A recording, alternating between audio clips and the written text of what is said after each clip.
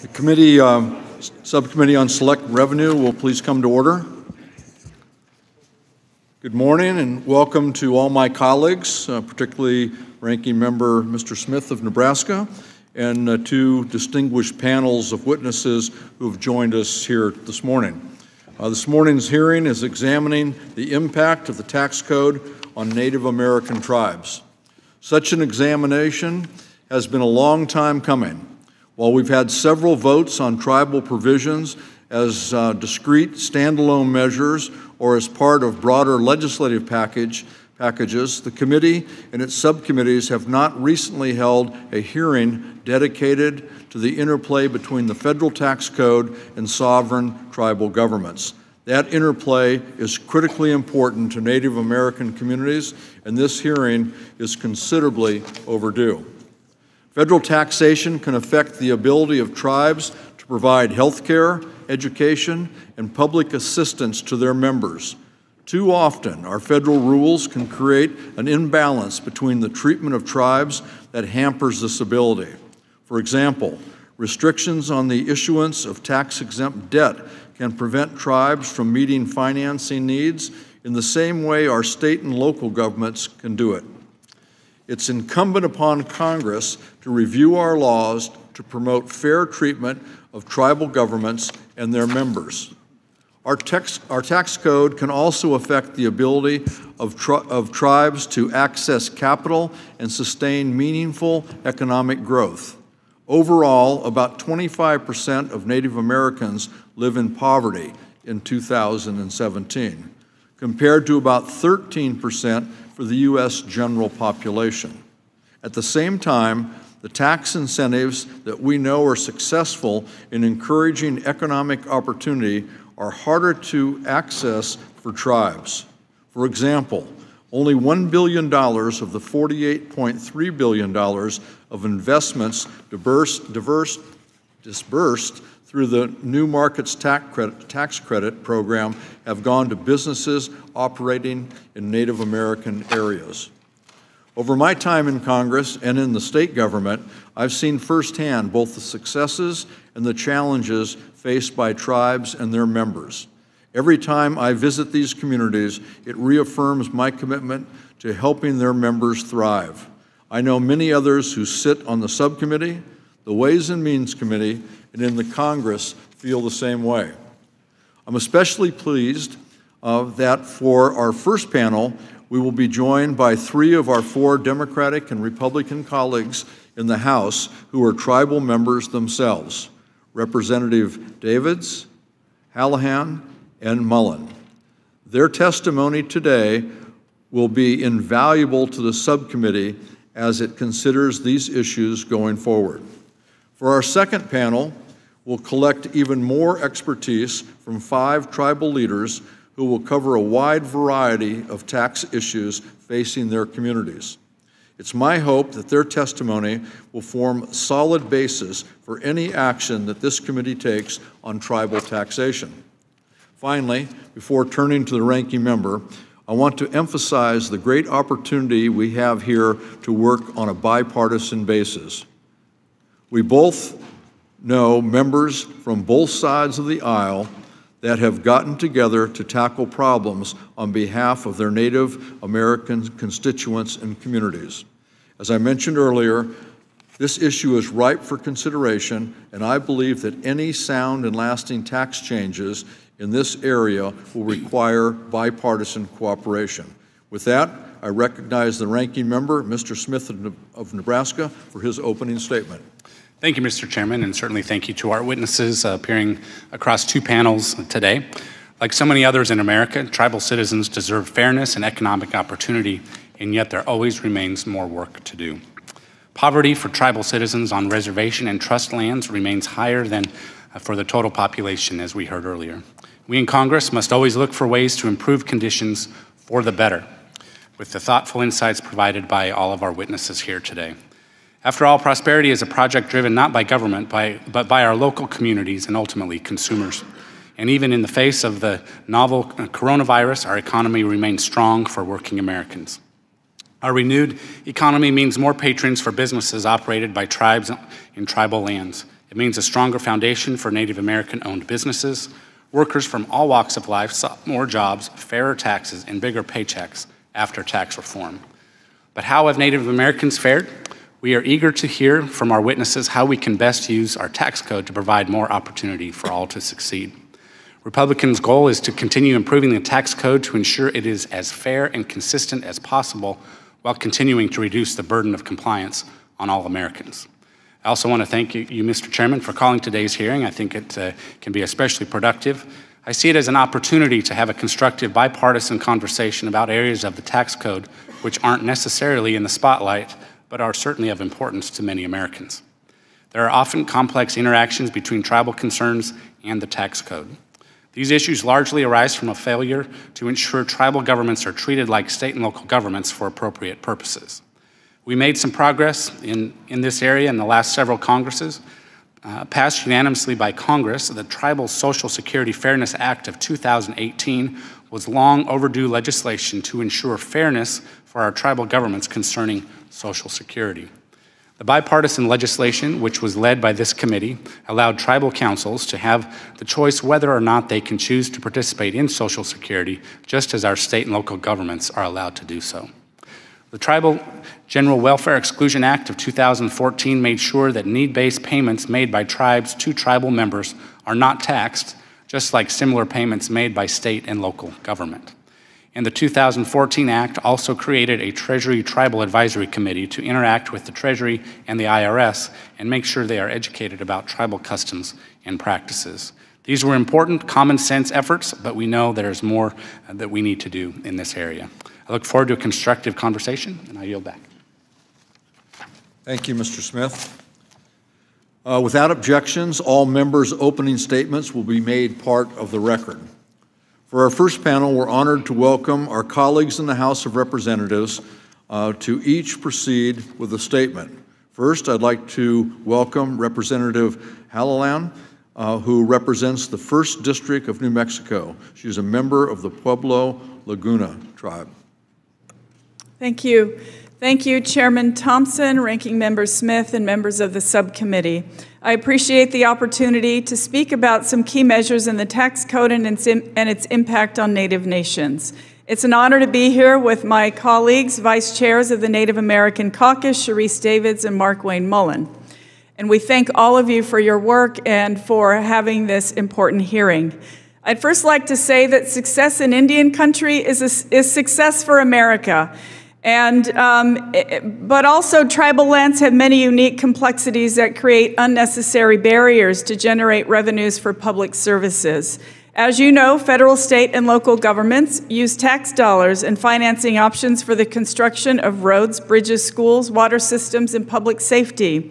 However, tribes can't collect property tax revenues because their tribal lands are held in trust, leaving them without some revenue mechanisms that would provide basic governmental services.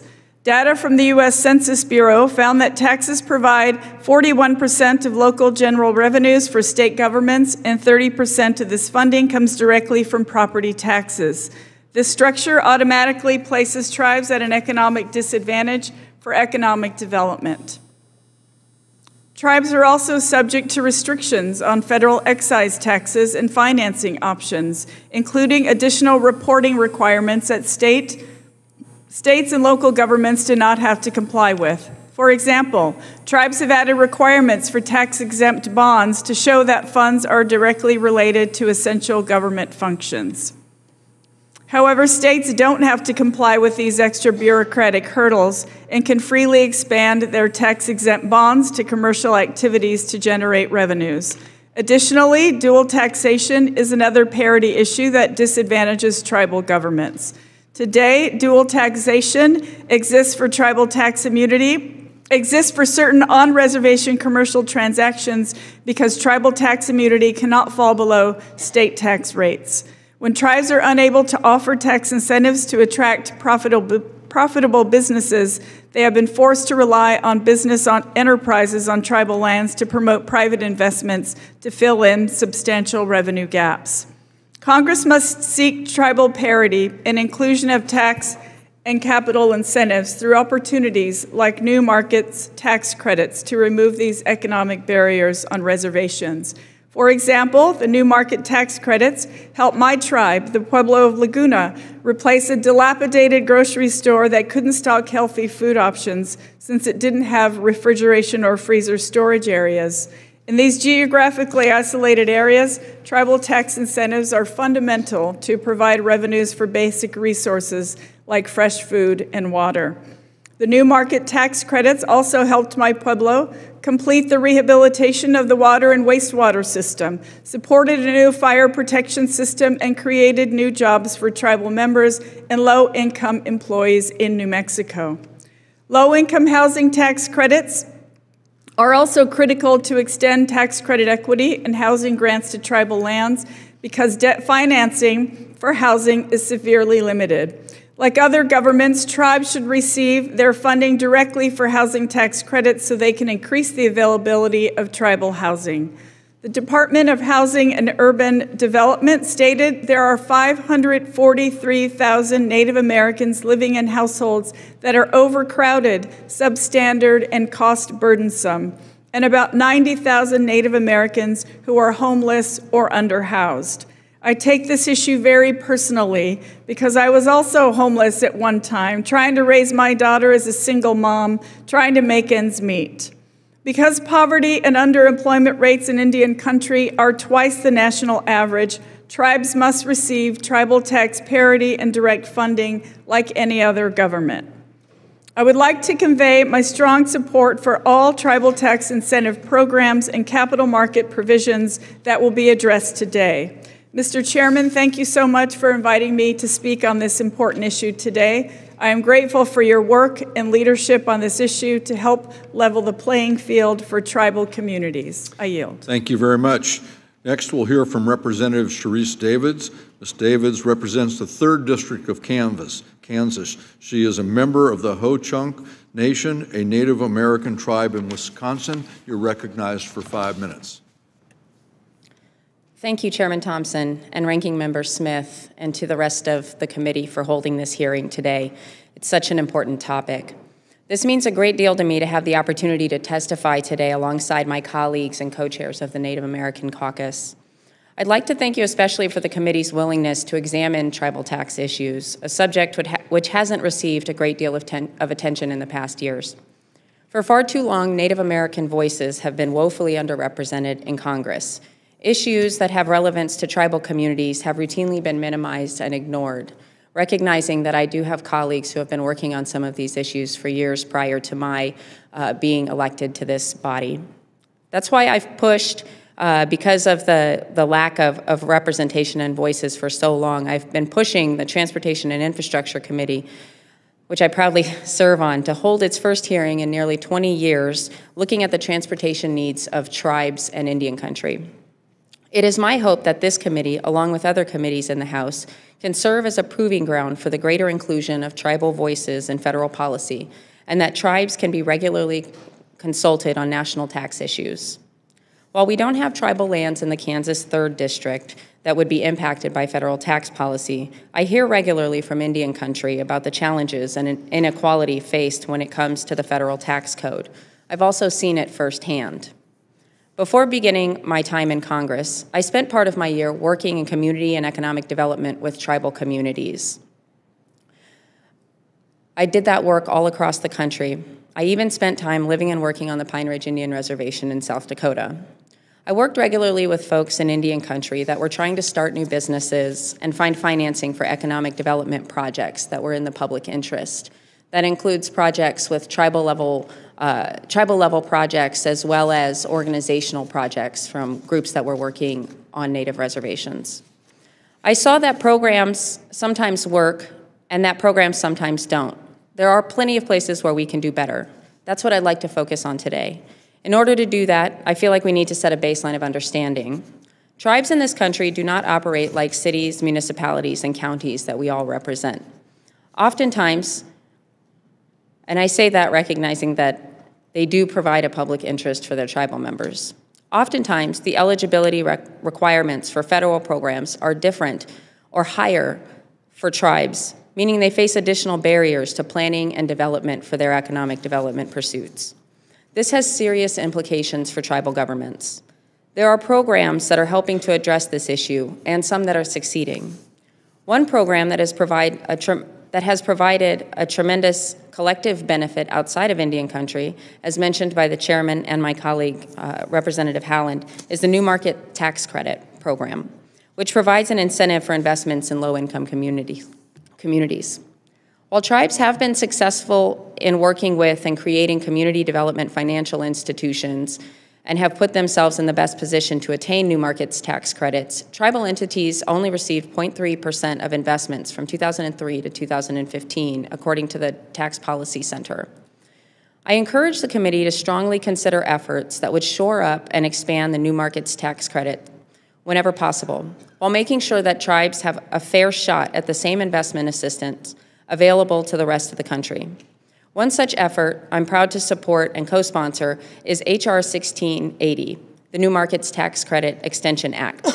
This important bill would make the New Markets tax credit permanent, allowing community development entities greater certainty that this incentive will be around to support them in their future.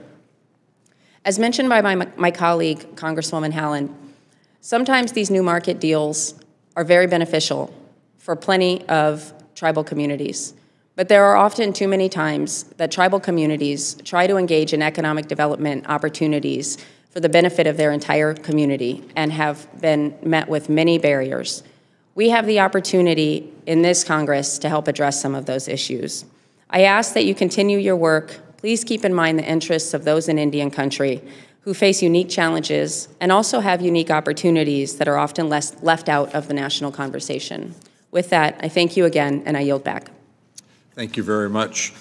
Our next witness will be Representative Mark Wayne Mullen, who represents the 2nd District of Oklahoma and is a member of the Cherokee Nation. Thank you, Chairman Thompson and Ranking Member Smith, for allowing me to share my thoughts on the treatment of Native Americans on tribal governments and tribal governments in the tax code. I would also like to thank our full committee chairman, Neil, and Ranking Member Brady, for their continued leadership and interest in Indian country. Tribal governments play a key role in investing in our local communities and driving our economy. In Oklahoma in 2017 alone, tribal government supported more than 96,000 jobs and had a total economic impact of $12.9 billion. That's in Oklahoma alone. Tribal sovereignty is the foundation for the economic success and prosperity of Native Americans. However, at times, the federal government has failed to treat tribal governments like actual governments.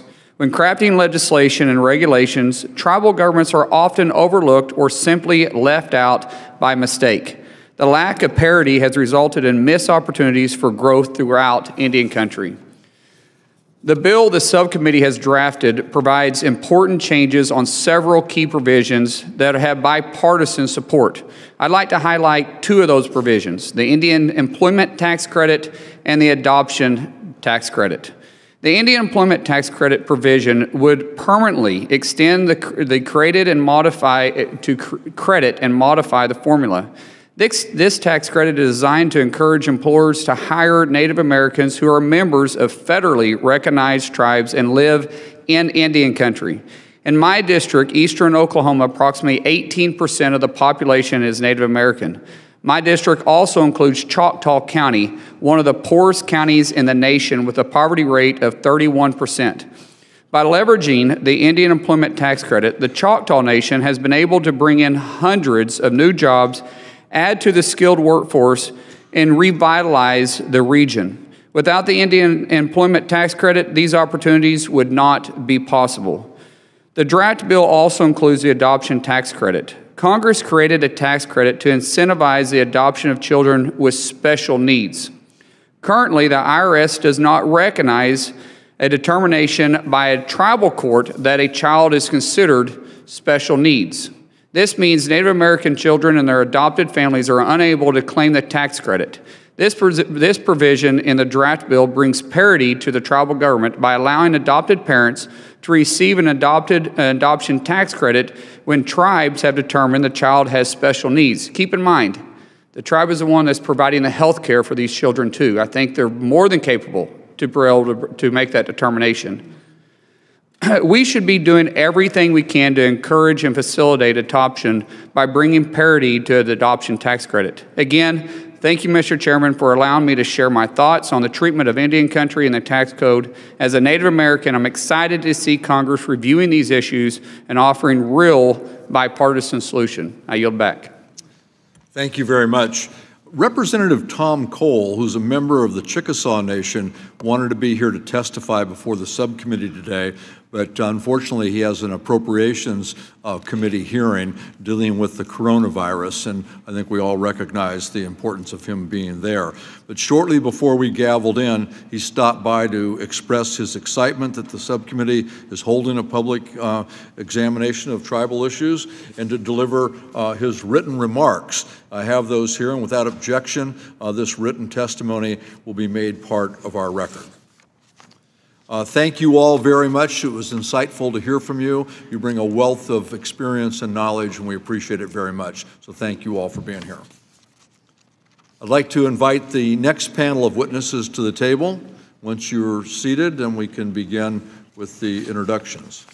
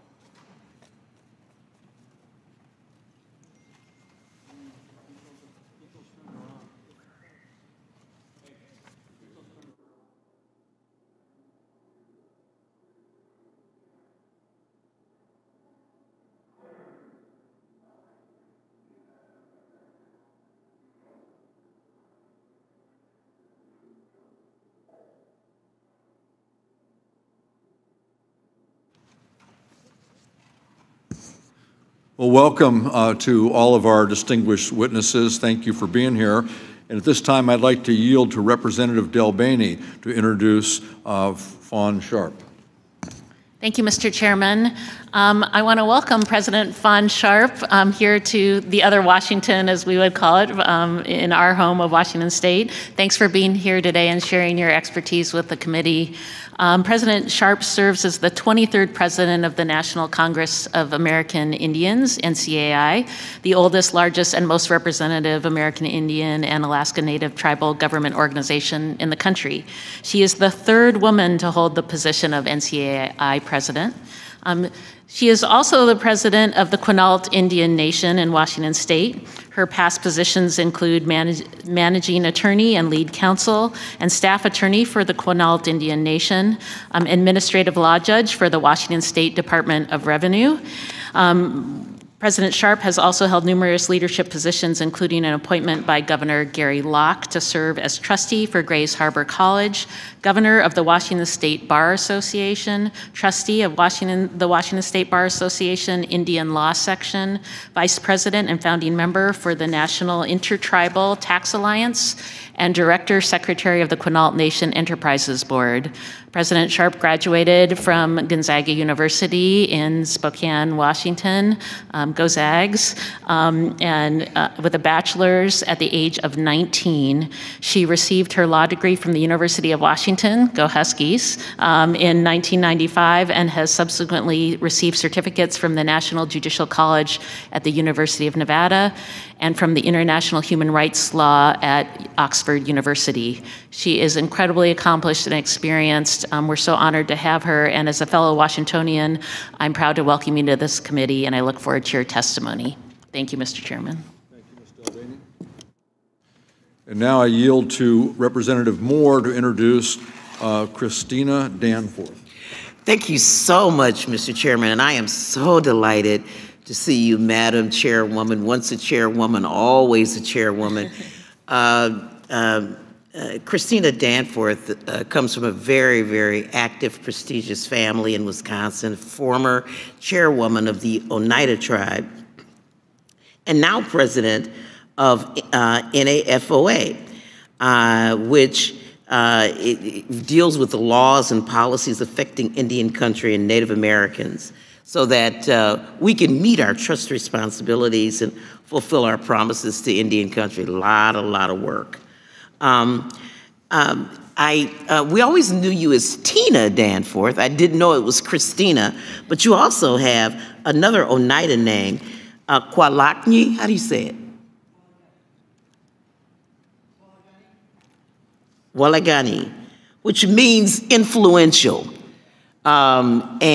Certainly she has had a record that has been very clear that she's an influential person, and we really look forward to your testimony.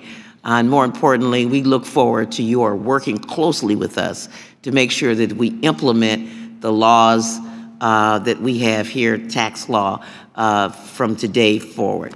Thank you so much for joining us today. Thank you very much. Now I'll yield to Representative Larson to introduce Rodney Butler. Thank you, Mr. Chairman, and thank you for holding this extraordinarily important hearing. It is my deep honor to introduce Rodney Butler, who is the chairman of the Mashantucket Pequot Tribal Nation and has been so since January of 2010. Rodney's service to the Tribal Council began back in 2004. And then later in 2005, he was appointed as the Tribal Council Treasurer, a position he held and served with distinction through 2009. During that tenure, Mr. Butler chaired the tribe's Finance and Housing and Judiciary committees and served as the interim CEO of the Foxwoods Resort Casino. Chairman Butler earned his bachelor's degree in finance from the University of Connecticut. Go Huskies! Where he played defensive back for the university. And Dan Kildene said, in fact, that he thought he should have been nominated for the Heisman. And Ron Kine said that he's glad he didn't have to play against him when he was at Harvard. He would have been my mortal enemy. He would have been a mortal enemy. But he's also worked in the finance department, and he later became chairman of the Tribal Business Advisory Board, the executive body responsible for overseeing the tribe's non-gaming businesses and commercial properties, of which the Mashantucket Pequots have been extensively involved. He was and has and continues to be actively involved in the resort expansions at Foxwoods, as well as Phase 7 housing development on the reservation and the establishment of the Mashantucket Pequot Tribal Endowment Trust. He also has participated in Harvard Business School's program, where he did not run into Ron Kine, but nonetheless, as chairman, Butler has always been an incredible force for good in the state of Connecticut, not only with the tribal nation, and I would note that the Mohegan Tribal Nation is here today and represented by Liz Malera, who's in our audience as well. Connecticut has been blessed to have such outstanding sovereign nations who continue to work not only for tribal nations in the state of Connecticut and across the country, but for the betterment of communities that they come in contact with, the state of Connecticut, and I dare say the entire nation. Rodney, welcome. Glad to have you here. Thank you, Mr. Larson. I want to extend a warm welcome to Chairman Kenny Kahn from my home state of California. Chairman Kahn has served on the Chumash Tribe's governing board, the Business Committee, since 2003 and has served as tribal chairman since 2016. During his tenure as chairman, the tribe has seen enormous success. Relevant to today's discussion, in 2019, the Chumash tribe became the first tribe in the nation to successfully refinance tax-exempt debt under the Tribal Economic Development Bond Program. And I know that Chairman Kahn and the tribe are also enormously proud of the new land added to their reservation by Congress last year. And it is great to have a venophile on the panel. I'm glad that you're here and that you share some of our passion for the industry that's commonly known as the lifeblood of my congressional district. And you have a very prominent wine interest in your tribal area as well. Chairman, thank you for coming out to support the committee's work, and I look forward to hearing from you on this important topic, the tax stuff, not the wine stuff. Now I'll turn to Representative Walorski to introduce our next witness. Thank you, Mr. Chairman. I am so honored to have the opportunity to introduce to all of you Matt Weesaw, the Tribal Council Chairman of the Pokagon Band of Potawatomi and President of the Pokagon Gaming Authority. In this role, he oversees the management and operations of the tribe's Four Winds Casinos gaming enterprises in Indiana and Michigan. Chairman Weesaw is very active with the national Native American community, having served in numerous leadership positions, and was recognized as a 2011 Tribal Leader of the Year by the Native American Financial Officers Association. Chairman Weesaw also has a decorated career in public service, receiving 3 gubernatorial appointments and enjoying a 26-year career as a state trooper. Chairman Weesaw, I'm grateful that you're here today. I look forward to a productive dialogue for all of us as we examine ways to ensure tax fairness for tribes around the country. Thank you so much for being here, and thank you, Mr. Chairman. I yield back.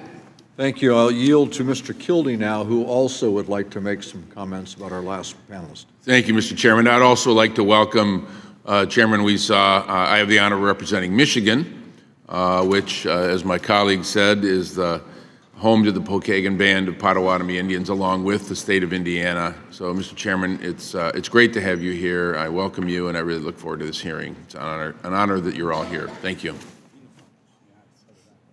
Thank you, Mr. Kildee. Thank you all for being here today. Each of your statements will be made part of the official record.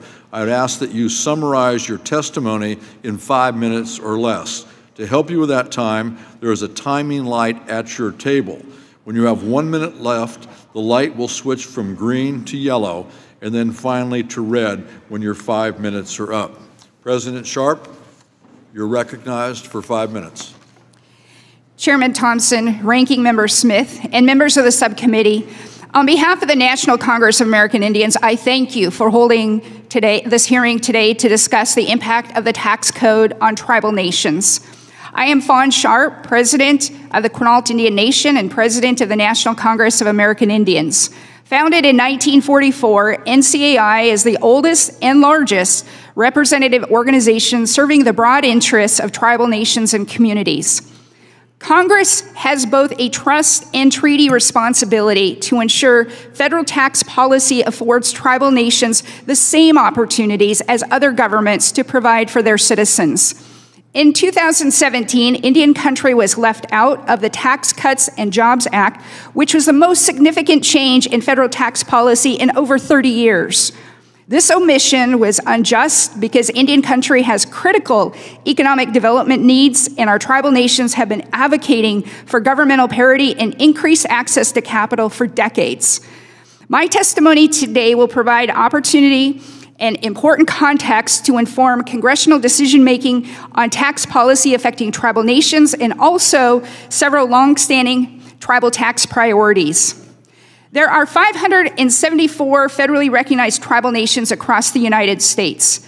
Tribal nations are original members of the family of American governments and have a unique legal and political relationship with the United States as defined by U.S. Constitution, treaties, statutes, court decisions, and executive orders. Through acquisition of land and resources, the United States formed a fiduciary relationship with tribal nations whereby it is recognized as having a trust responsibility to safeguard tribal rights, lands, and resources. For the past 50 years, Congress is committed to supporting tribal self-determination and self-governance, which it has expressly recognized as including the development of tribal economies. As an exercise of self-governance, tribal nations provide for their citizens and surrounding communities governmental services ranging from emergency management and infrastructure to healthcare and transportation. Like all governments, the Supreme Court has recognized that the power to tax is an essential attribute of Indian sovereignty because it is necessary as an instrument of self-government and territorial management. Despite the Supreme Court's recognition of tribal taxing authority, taxation of economic activities on tribal lands is often subject to attempts by state and local governments to tax the same economic activity. This results in dual taxation and creates strong disincentives to invest in businesses on tribal lands. As a result, tribal nations often forego exercising their inherent right to tax in order to retain private investment on their lands. This forfeiture of vital revenue contributes to the distressed economic conditions that exist in many tribal communities and makes critical the generation of revenue through tribal economic development and achieving governmental parity under the tax code. Currently, the tax code does not provide tribal nations many benefits, incentives, and protections available to state and local governments. This disparity places tribal nations at a disadvantage when it comes to providing for the health, safety, and well-being of our communities. To begin addressing inequalities in the tax code and increase access to capital, Indian Country has long asked Congress to pass legislation that provides at a minimum equity with state and local governments. My written testimony provides a list of Indian Country priorities. Because I am nearing my time, however, I will highlight these examples of Indian Country priorities that will promote tax parity for tribal nations. First, the adoption tax credit. Families that adopt special needs children in tribal court are ineligible for the adoption tax credit benefits available to families that adopt children and the same conditions in state courts. Next, the treatment of tribal foundations and charities.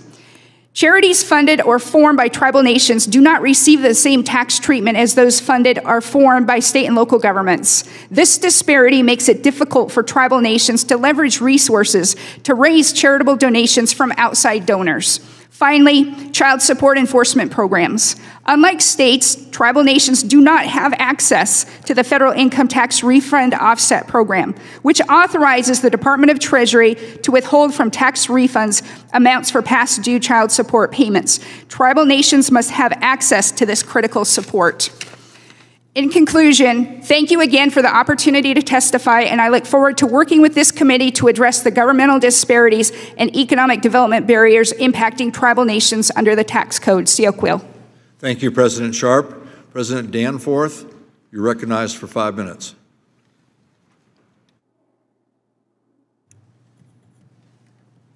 Thank you. Thank you for the invitation to provide testimony to the Select Revenue Measures Subcommittee. My name is Christina Danforth, Gwalagani Niyungets Otayuni Niwage Doloda, and I serve as the president of NAFOA. I'd like to thank Chairman Thompson and Ranking Member Smith for your leadership of the Select Revenue Measures Subcommittee on Tribal Tax Reform. This hearing is a historic first for the subcommittee, and we are truly grateful for your efforts to support economic growth and development in Indian Country. Our dedication to serving Indian Country's best interests is why we are advocating for legislative fixes to current tax regulations and capital incentive programs. NAFOA represents the economic interests of over 120 of the 574 federally recognized tribes. NAFOA's mission is to strengthen tribal finance and grow tribal economies by advocating for bipartisan policy solutions. Tribes have been pushing for comprehensive tax reform for decades, and necessary changes are long overdue. We hope that after today's hearing, the committee will have a better understanding of several obstacles that hinder tribal economies and detrimentally affect tribal welfare. We urge the committee to especially consider 3 structural reforms to tribal policy. Treaties signed between tribes and the federal government, judicial decisions, and laws have determined that the federal government has a legal trust obligation to tribes. This trust obligation is defined as the federal government's responsibility to uphold tribal sovereignty and the right to self-governance. Congress has an obligation to meet the basic needs of tribes. Typically, this is done through the discretionary budget process. Each year, this gets more difficult, leaving education, healthcare, and housing needs underfunded and unmet. Failure to meet trust obligations has made Indian country economically distressed and disadvantaged. Congress can change these poor outcomes by adhering to the following 3 policy considerations. First, policy must conform to current tribal economic models. Tribal governments on federal trust lands making both collateral and property taxes unavailable, therefore limiting financing options. When developing policy, Congress must understand that asking for matching requirements, collateral sources, and revenue streams are ineffective for tribal economies. The second structural consideration for economic policy in Indian country is direct funding. Passing federal funds through states does not work. This process essentially places federal trust obligations upon the states, who often neglect the needs to meet the needs for tribes. The Low-Income Housing Tax Credit Program is a perfect example of how funding pass-throughs have hurt Indian country. The Low-Income Housing Tax Credit was established in 1986 to create greater incentives for the private market to invest in affordable housing. So far, only about 2,000 properties have been funded in Indian country. Limited financing options has led to severe rates of overcrowding, physical housing problems, and unaffordable housing. Congress can end this housing crisis by ensuring funding goes directly to Indian country. The third structural consideration is the ideal that the goal of economic policies is tribal self-governance. This can be accomplished by ensuring parity between tribal and state governments. Policies that do not acknowledge parity have inadvertently placed tribes at a disadvantage for tax credits, and also limits tribal capacity for self-governance. A most egregious example of the governmental inequality would be tax-exempt debt. Tribes can issue debt, but the debt is severely restricted by the essential governmental function test, a test that is not required of the state governments. Ensuring governmental parity for tribes will give tribes equal access to the tax-exempt bond market and will provide greater access to more credit programs and financing. We cannot emphasize enough the importance of tax credits and their role for tribal governments. In conclusion, I would just like to say that Congress has an obligation to maintain the general welfare of tribes and cannot continue to neglect trust responsibilities by allowing current requirements to remain in place. The FOA highly encourages the Select Revenue Measures Subcommittee to consider the panel's recommendations as imperative for the economic growth and prosperity of Indian country.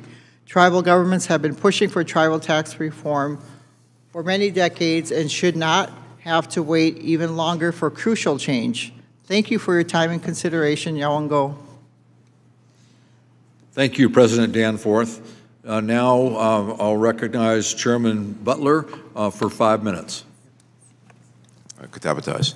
Kuikwasan. Good morning, Chairman Thompson, Ranking Member Smith, and members of the subcommittee. It is my pleasure to be here with you today. My name is Rodney Butler, and I am the chairman of the Mashantucket Pequot Tribal Nation, located in Mashantucket, Connecticut. Mr. Chairman, I'm aware this is the first tax hearing on tribal issues in over 25 years. This is both a surprising and concerning statistic.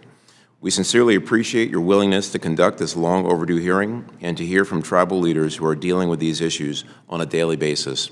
On a personal level, Chairman, I would say that when we met back in September, along with Congressman Larson and Chairman Neal, and had the early discussion about having this hearing, you know, it was skeptical at best, given the conversations that tribal leaders have had with members of Congress about these important issues. But you were sincere. Chairman Larson was sincere, and Chairman Neal were sincere, and you felt that, and the fact that you followed up with this hearing proves that you're truly committed to these issues, and we appreciate that. As you know, Indian country has presented a draft tax bill to this committee that is that addresses several important tax issues facing our communities. You will hear today a common thread in our requested testimony, that tribes need to be treated fairly in the tax code. Quite simply, we're asking for parity in the federal tax code and to be treated as other sovereigns in this country, as reflected in the U.S. Constitution, and numerous federal laws, treaties, and federal court decisions. Without question, tax parity for tribal governments will allow for greater self-determination, economic growth, and self-sufficiency in Indian country. The purpose of my testimony today is to discuss the other tax issues that must be addressed by Congress, including dual taxation and tribal government pensions. These issues strike at heart of tribal sovereignty. Dual taxation, like all governments, sales taxes and personal property taxes are a critical source of government revenue for tribes. Under current law, states and tribes are allowed to tax non-tribal businesses that are conducting commerce on Indian reservation lands. This dual taxation has created significant economic harm to tribes across the country. Since 2013, the town of Ledyard, Connecticut has aggressively assessed and collect taxes on leased slot machines and personal property owned by non-Indian businesses on my reservation. We have worked diligently to diversify our economy and bring economic development to our reservation, including the opening of a Tanger Outlets at Foxwoods in 2015.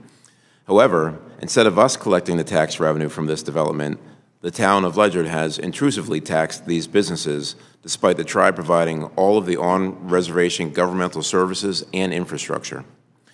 Furthermore, asserting our full taxing authority to find these services is economically infeasible because we do not want to expose our patrons, tenants, and vendors to double taxation, which would most certainly dampen on-reservation economic development. This inequity is further compounded by the fact that the diverted tax revenues from on-reservation businesses are used by state and local governments to serve non-Indian populations in neighboring communities rather than our citizens on our reservation. Now is the time for Congress to take immediate action to do away with this tax policy that severely undermines our sovereignty and economic growth and limits the ability of tribal governments to provide essential services to our members. On government pensions, another issue that has caused economic harm to the treatment of tribal government is government pensions under federal tax law. Unlike state and local governments, tribes are required to maintain two separate pension plans, one for their employees who perform jobs deemed as essential government functions, and another for their employees who are part of a commercial enterprise that is wholly owned and operated by the tribe. This inequity ignores the fact that state and local governments have employees who work at commercial operations like state-owned and operated lotteries, liquor stores, golf courses, banks, and other for-profit quasi-commercial ventures. While state and local governments may have one pension plan for all of their employees, tribes must maintain separate plans for each category of workers. This disparity in the tax code places a significant financial and administrative burden on tribal governments.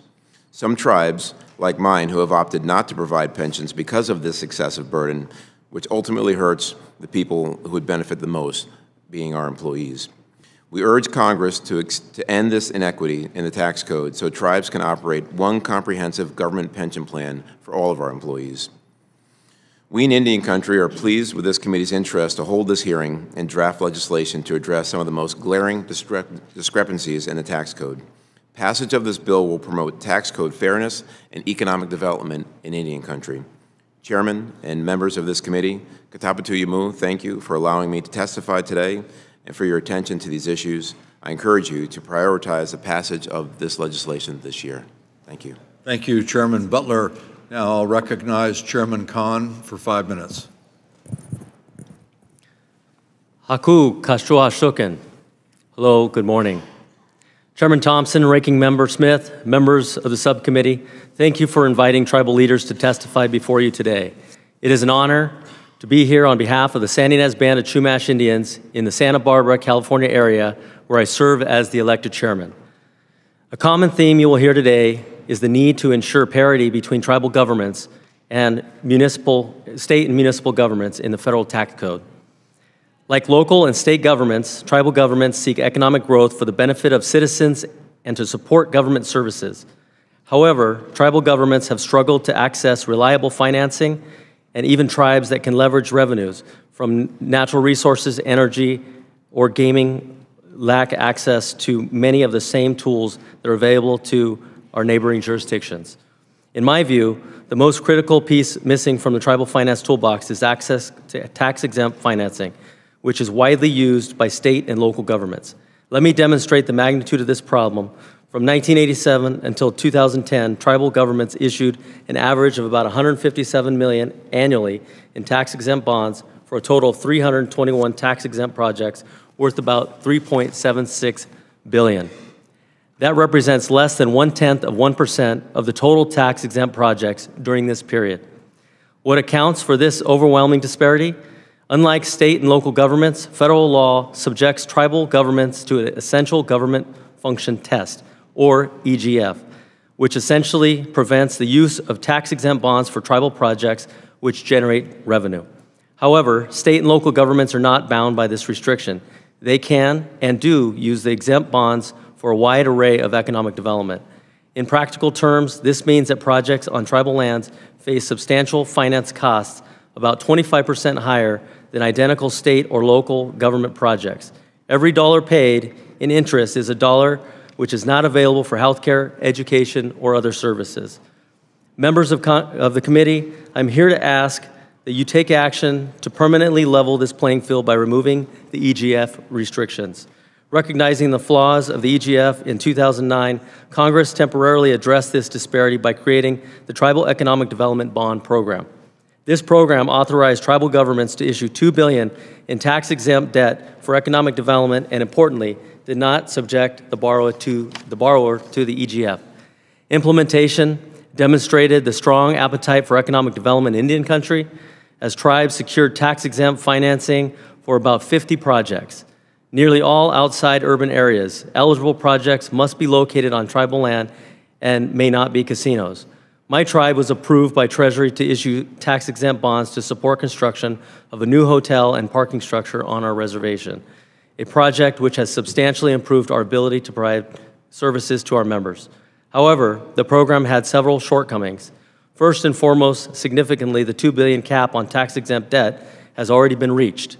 As such, this program is, for all intents and purposes, defunct. Second, neither the authorizing legislation nor Treasury's regulations address whether these bonds maintained their tax-exempt status when refinanced. Despite existing guidance that allowed state and local governments to refinance tax-exempt debt, tribal tax-exempt debt became a ticking time bomb.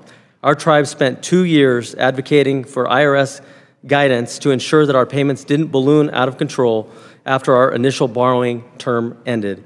Fortunately, and thanks to the help of many members of this committee, IRS finally issued guidance clarifying tribal bonds maintain tax-exempt status when refinanced, saving tribal governments across the nation tens of millions of dollars in finance costs each year. Ultimately, the committee should view the Tribal Economic Development Bond Program as a successful pilot for tax-exempt financing in Indian country, demonstrating that historically underserved areas can carry out economic development with the right tools. Finally, in a brief comment on the ability of tribes to offer private activity bonds, such bonds may only be used for tribal projects which meet essential government functions. No developer would ever accept this restriction, as there would be no ability to recoup any investment. And this tool is almost never used for tribal projects. I hope this committee acts to ensure that tribes have the ability to aid our members by using private activity bonds in the same manner as our state and local counterparts.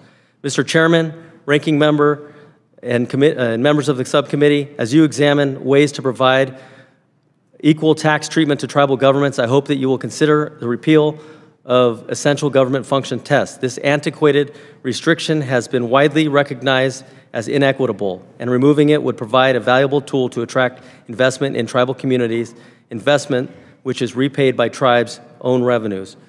Thank you for your consideration, and I'm happy to answer any questions. Thank you, Chairman Khan. I'll recognize Chairman Wisaw for 5 minutes. Thank you.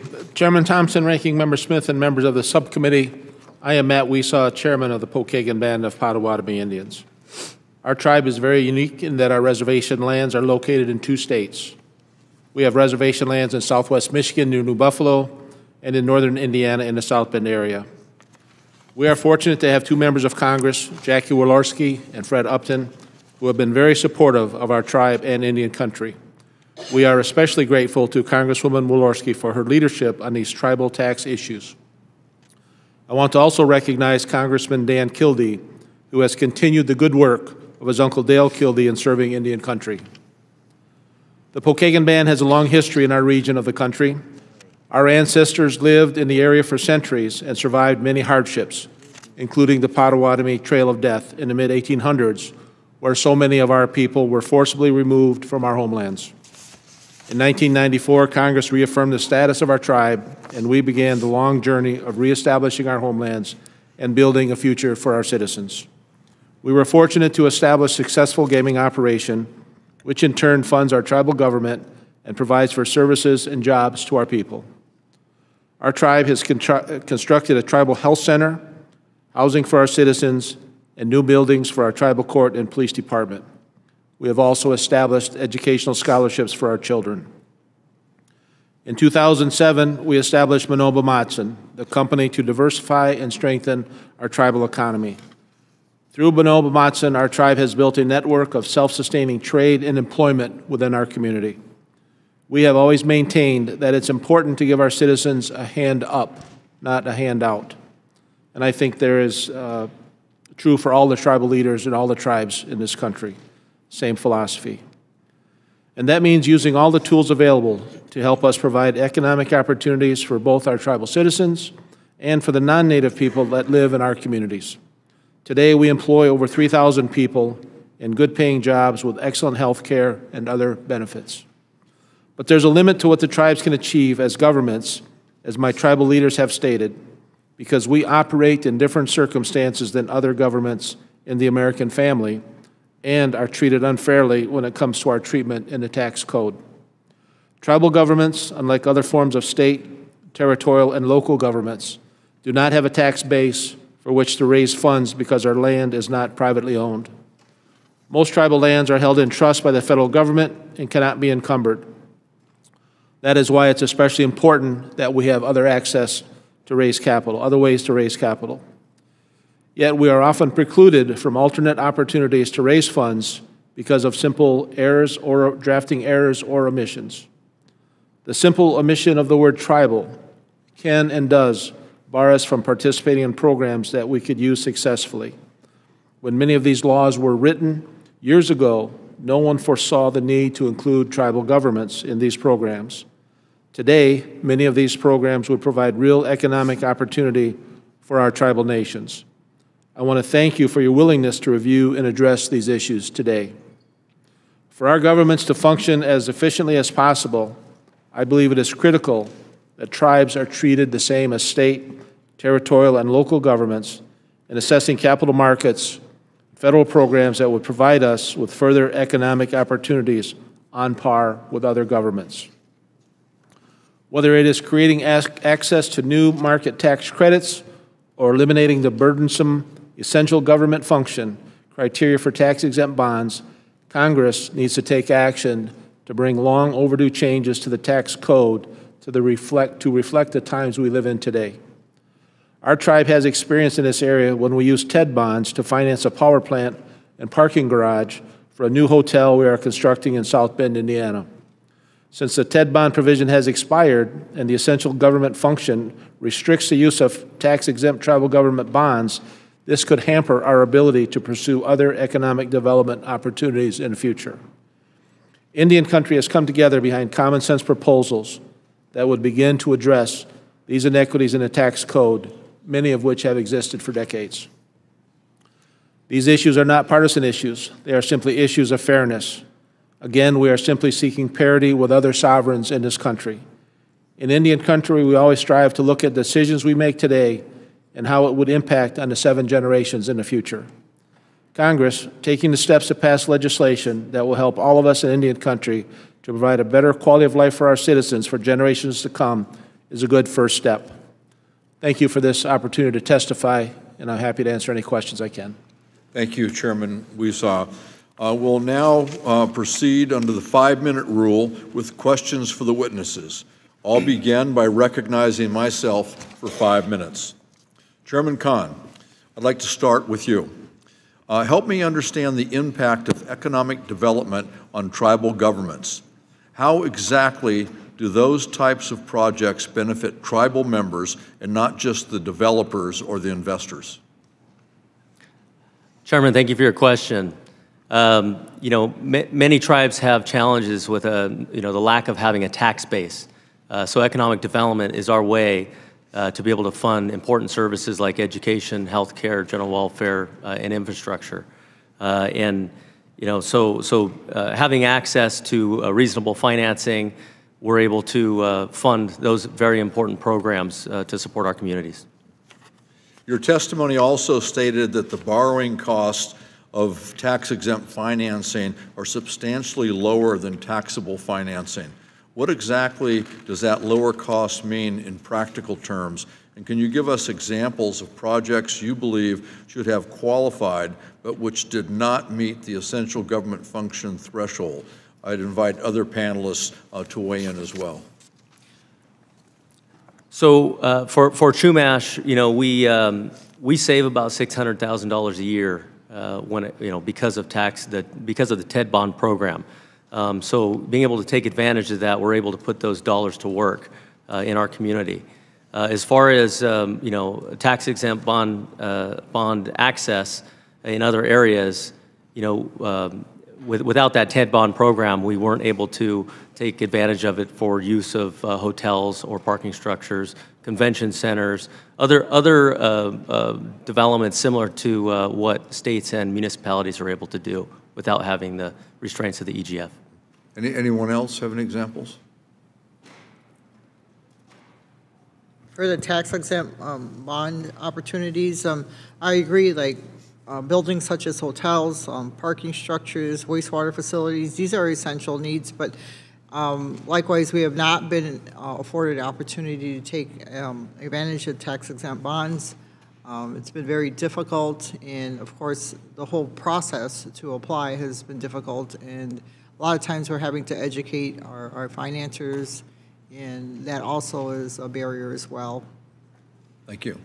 In my opening statement, I mentioned how little tribal projects received in terms of the new markets tax credit disbursements, despite the clear need in Native American communities. Native American areas in my home state received only $334,000 in investment over the course of the program, according to data compiled by the Joint Committee on Taxation. Several of you highlighted this disparity in your testimony. President Danforth, could you explain why tax credit programs like the New Markets Tax Credit are so critical to economic development in tribal areas? One of the things that occurred is because some states have a lot of tribal populations and communities, so they would check the box saying, are you serving this population? It may not have been the case. For example, in Illinois, there are no tribes in Illinois, yet there are some allocations that were provided for projects, even though no tribes exist in Illinois. Another example would be, for example, in Rhode Island, there's only one tribe, the Narragansett, but no tribes have been funded in Rhode Island. Oklahoma is very broad, and again, when I was talking about people were just checking the box that they're serving tribal communities, they weren't necessarily doing that because it was a very broad definition and no specific requirements were made to label such activity. So is that what you meant when you said that the low disbursement may be overstated? Yes, exactly. Thank you. I'll now recognize Ranking Member Smith for 5 minutes. Thank you, Mr. Chairman, and thank you again to our witnesses here for sharing your diverse perspectives. In Nebraska, while our tribes have traditional tribal lands, some other tribes also have a broad service area which might cover multiple counties or even cities like Lincoln and Omaha. Are there particular challenges we should address related to the larger service areas compared to tribes largely working within tribal lands as we address issues in the tax code? Anyone who wishes to respond? Ms. Sharp? Yes, absolutely. Thank you. I think it's important to understand when we look at the dual tax question, in the dual tax issue, that when tribal nations exercise their taxing authority, it's not something that was given to us by either state governments or even Congress. It's an attribute of our inherent sovereign powers to raise critical, effective, and necessary revenues. And so when there's an intersection with state and local governments, there is a responsibility, a trust responsibility of Congress, and in some cases a treaty responsibility to ensure that we can exercise that full spectrum of tax authorities. And so when you look at a single tribe's ability to raise revenues, it's not only important to understand the nature of that ability to raise revenues, but also the scope of that authority. And so for some tribes, while we have relinquished vast areas of lands across this country, we've not relinquished our connection to those lands and our citizens' connections to those lands inside and outside of geographically defined and limited areas. And so when you look at the true authority of tribal taxing powers, it is an attribute of inherent sovereignty, and anything that conflicts or restricts that is a direct conflict with our inherent powers that Congress has both a fiduciary responsibility and a trust responsibility to ensure that that authority is exercised without external interference from anyone. Okay. Anyone wishing to add? Yeah, Congressman, I would just add that as President Sharp had pointed out, we have responsibility to our citizens whether they reside on trust land or on fee land. And at Pequot, at Mashantucket, we only have 1,600 acres in trust. And we have over 1,000 members that live in and around Mashantucket, but all around the country as well, who are eligible for services, whether it be healthcare, education, and the like. And so we are obviously extending those benefits out to all of them, and we need to keep them in mind when we're looking at the economies that we're building within the boundaries of Mashantucket, because it's not just serving those citizens who reside there. Okay. Any others wishing to comment? Ranking Member Smith, the Chumash are in a similar situation where the land base is small and our services are spread around broad areas. And so, I mean, we're in a similar situation to the Pequots here, as Chairman Butler pointed out. Very good. Thank you. I appreciate hearing your insight on that. Many of you have mentioned New Markets Tax Credit, and I just wondered if any of you would add or wish to express any changes that you might see as helpful to new markets moving forward, that tax credit policy that we have currently in place. Is there anything we could do to make it more effective for you? Mr. Butler? Expanding and extending it. I mean, that's primarily what would be the greatest benefit to that. And there's limited opportunity that we've seen from it, and it has had limited success, but there's opportunity to build upon that, for sure. Okay. Anyone else?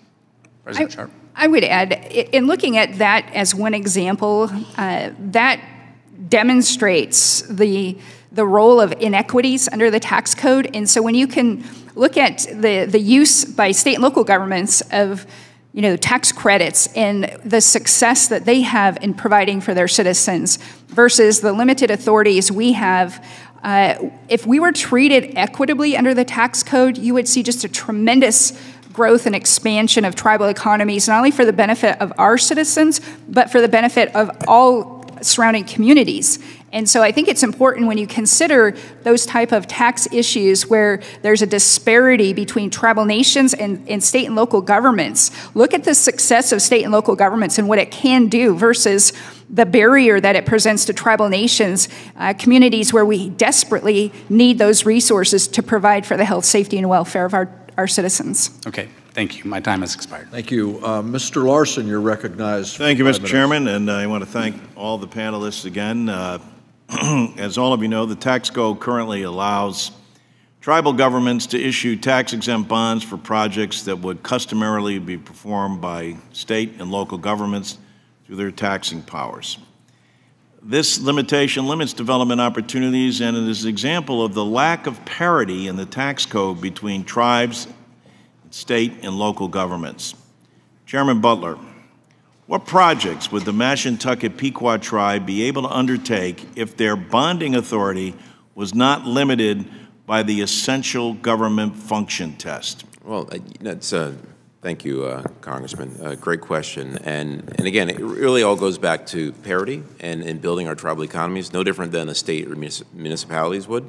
And so when you look at the projects that we're able to bond tax exempt versus because of the essential government function test versus what state and municipalities are able to, at Mashantucket, we can do tax exempt bonding for roads and infrastructure projects, our sewer treatment plant, whereby the neighboring communities, they can actually raise funds for such things as extreme as a stadium, hotel, conference centers, and the like. And when you think about the economies that we've created that have centered around resort destinations, the opportunity to expand upon those and broaden the reach of our resorts, that therefore then generate revenue that fuel the government service that we provide. And not only fuel the government service that we provide, but the impact that our economies have on the surrounding economies.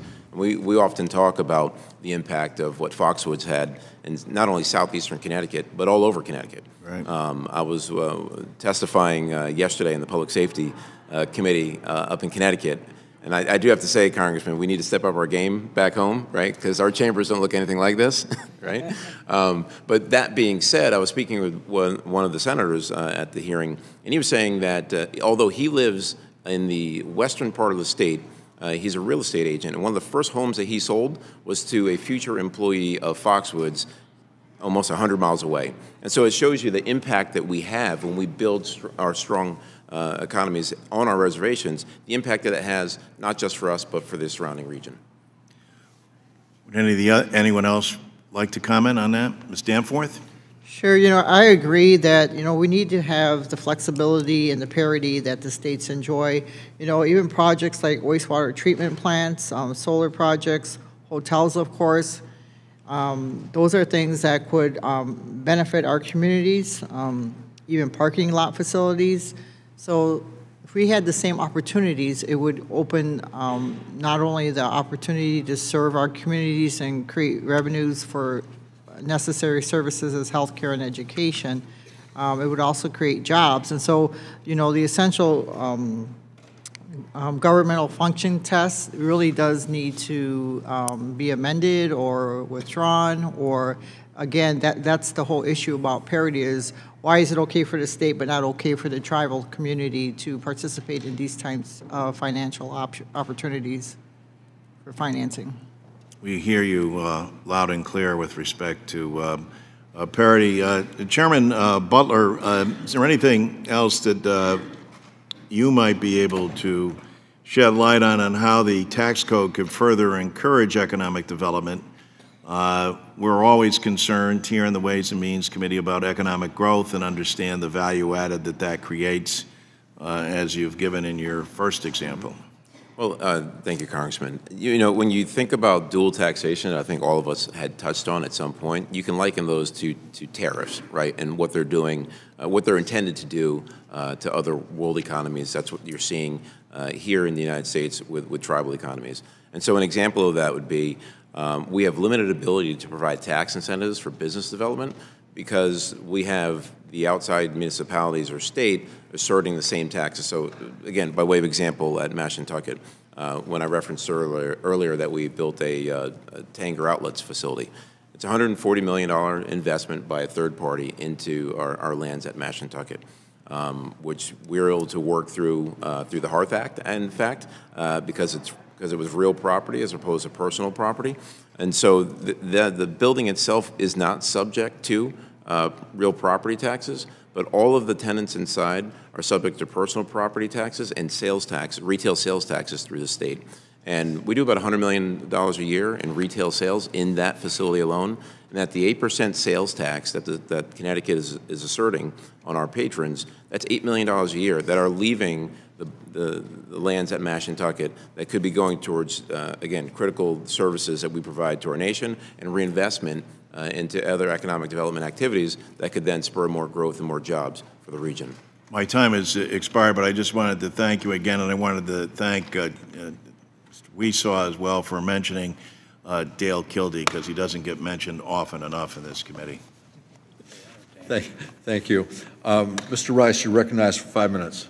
Mr. Butler, I'd like to follow up on that questioning that you were just talking about. You said that the Tanger Outlet retail center is not subject to property taxes? Right. So why is that? So, in fact, we take pride in being pioneers in federal legislation. So there was actually a Mashantucket leasing law that was enacted that said that if we partnered with, with a large capital investment, a third party on reservation lands, we could enter into a long-term lease, and it wouldn't be subject to local property taxes. So the local jurisdictions worked with you to exempt that property from property taxes? No, it took some educating, and it wasn't an easy fight. There were lawsuits that were filed because, again, they had been so used to exerting taxes through the state on our lands, whether it was on the physical property and personal property. Well, is there some state law that allows that to be exempted? No, and that's because. So how was it exempted? Because there must not be double tax if what you're saying is true. I agree. Well, because the federal law is so vague, and that's what we're talking about here and clarifying. And the Congress has that authority. The Cotton Petroleum case that went through the Supreme Court actually said Congress has the authority to address the taxation issues between tribes and states. And so that's part of what we're asking. But because that's not clear, the states outside of venues, legislation like IGRA, which is a great example of where it does work. So you litigated this. We litigated. And you ultimately won, and there is no double taxation. Not on that specific issue. So all it does is it moves on to the next time. So because they can't tax the physical property, they go inside to each tenant and they assess taxes on all the personal property of each tenant. All right. And then you said that the state still taxes the retail sales. Retail sales, yes. And you would like to exempt, or maybe you would like to tax it yourself. Well, so here's a great example of dual taxation. Are other retail centers in that area that are not on the reservation exempt from sales tax? No, but they're also in Connecticut, so we don't go into Connecticut and apply Mashantucket sales tax to a Connecticut. Because I have so limited time, I can't really go into this into tremendous detail. The low-income housing credit, if you're saying you want direct allocation, how would you want that done? Would you want it done by population? Is that what you're looking at? And only for people on the reservation? Is that what you're looking at? That would be helpful. Ms. Sharp? That would be helpful. Ms. Sharp? Yes. So just based on population and only for people living on the reservation? Your microphone's not on. No, I think it's for, excuse me, all of our citizens, whether they live on or off the reservation. But we do. I don't know. I don't understand how that would work. I mean, if you got a couple that lives 1,000 miles away from the reservation, you're going to allocate some low-income housing credit to them? No, within our area right now, we have at Quinault, we have 1,000 residents that live on the reservation, but it's highly. I mean, it's challenging to build any sort of infrastructure. I would think the credit, if you did that, would be so minuscule that it wouldn't matter. I mean, if you got one big reservation with lots of people, then I can see how it would make a difference. But if you're talking about most of these 546 recognized tribes are pretty small, right? Right. I would think that if you did a direct allocation based on population, it would be minuscule. It wouldn't really matter. I want to move on to one other thing, and that is in South Carolina, probably certainly due to decades and decades and decades of discrimination, there are very, very few recognized, tribes. There's certainly a significant population that is Native American, and we have this requirement of proving history to get recognized, but I don't know that that's really, I don't know why it has to be so tribe-centric anymore. I mean, we got DNA, we can prove who's a Native American, right? It's not that hard. So do y'all have any suggestions for the vast number of South Carolinians that are not in a recognized tribe? Is there any suggestion for parity for those people? Because I really do worry about those people. And a lot of those people live in poverty, and they don't get any of these tribal benefits that y'all are talking about. Do you have any Do you have any recommendations for those folks? You know, there are tribal people in neighborhoods that are Native American and urban populations, and there needs to be consideration for that as well. Sometimes we get clumped together, but even on the low-income housing tax credit, it's difficult to build homes because you need infrastructure, and then you need the financing, and then you need the operational costs after that. And so we need extra credit for the things that we're doing. And even if you have a small population, it doesn't mean that the building costs any less. And so that's important. I think the other thing that, from an educational standpoint, is sometimes we do have tribal members on or near the reservation, and some of that land within the reservation boundary is fee land. But it still applies that there is still a need. Like at Oneida, for example, there are 400 people on the housing waiting list. We just don't have the capacity to build enough homes. And a lot of times it depends on the relationship with that community, with that state, the education, so that they understand that we're trying to provide a basic essential need of housing. I would love to continue this conversation, but my time has long expired, so thank you. Thank you. Ms. Sanchez, you're recognized for 5 minutes. Thank you, Mr. Chairman, and I want to thank our thoughtful witnesses for joining the panel today and giving us testimony. Our committee is long overdue for a hearing on tribal tax provisions, so I'm pleased that the chairman has seen fit to change that by starting out with a discussion today. Chairman Kahn, part of your written testimony focused on the disparity in borrowing costs of tax-exempt financing between tribes and other municipalities. And in the coming months, I think that our committee is going to be spending a substantial amount of time trying to craft a really robust infrastructure package. And so with that in mind, I'm hoping that we can begin addressing the discrepancy for tribes so that they can share in, the benefit of infrastructure projects. So again, I want to thank you for your testimony today on that particular issue.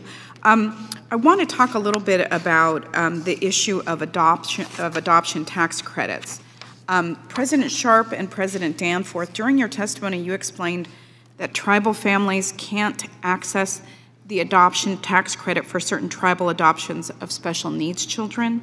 Can you please elaborate on that issue and share any examples of how the current law has really impacted tribal families? Yes, thank you for that question. I could actually speak to that issue from personal experience. I adopted 3 children out of the Oregon foster care system. Their grandmother was taken out of Alaska during the Scoop policy in the 1950s. Their mother ended up in foster care, and then I adopted the children through the Indian Child Welfare Act. I was able to see that those children could return back to a tribal community. And when I was asked the question of where should the adoption take place, I was given the choice of going through tribal court at Quinault or state court. And I opted to conduct the adoption through state court because of that barrier, because a tribal court order on adoption does not meet the requirements under the code for the adoption tax credit. So we were forced effectively to go through a state process because the availability and options through tribal court are not recognized. Okay, interesting. I appreciate that testimony. It's interesting to me that if we have the goal of making sure that children can be adopted, we ought to make it easier financially and otherwise for folks who want to go through that process and have tribal courts on equal footing with state courts where adoption is concerned. I think, if you wouldn't mind, yes. I think another issue in regards to adoption tax credit is the definition of special needs. I think if the tribal, like she said, the tribal system has a definition or what makes up a special needs of students or young people, that needs to be recognized. We need to have our definition of special needs recognized by the state courts as well. I work at a public high school back home, and even trying to get kids tested for special needs is a huge barrier. And it's like they don't want to do the paperwork, or they don't have time. They say they're overworked, but sometimes they just don't want to come into the communities and start to educate themselves on what special needs are. I think it's especially difficult because we have a lot of blended family situations, as Fawn had described. And I myself came through the foster care system late in my teenage years, but thankfully there was an Indian family that would take me. But, you know, again, you have to go through that other system. So it's almost like another parody with the definition of special needs to recognize our special needs considerations for tribal communities. Sure, that's certainly an issue, not treating tribal court definitions or orders on parity with state. Finally, President Sharp, during your testimony, you explained that tribes are subject to different treatment than states when they establish charities. Do you have examples of tribal charities, and can you explain why tribes would be interested in creating these charities or supporting organizations? Yes. Thank you. So it's important to understand that an attribute of inherent tribal sovereignty is raising revenues through systems of taxation. And when that is limited, as was discussed by many here through the decades and through many court decisions, we are then forced to try to make profits through commercial enterprises.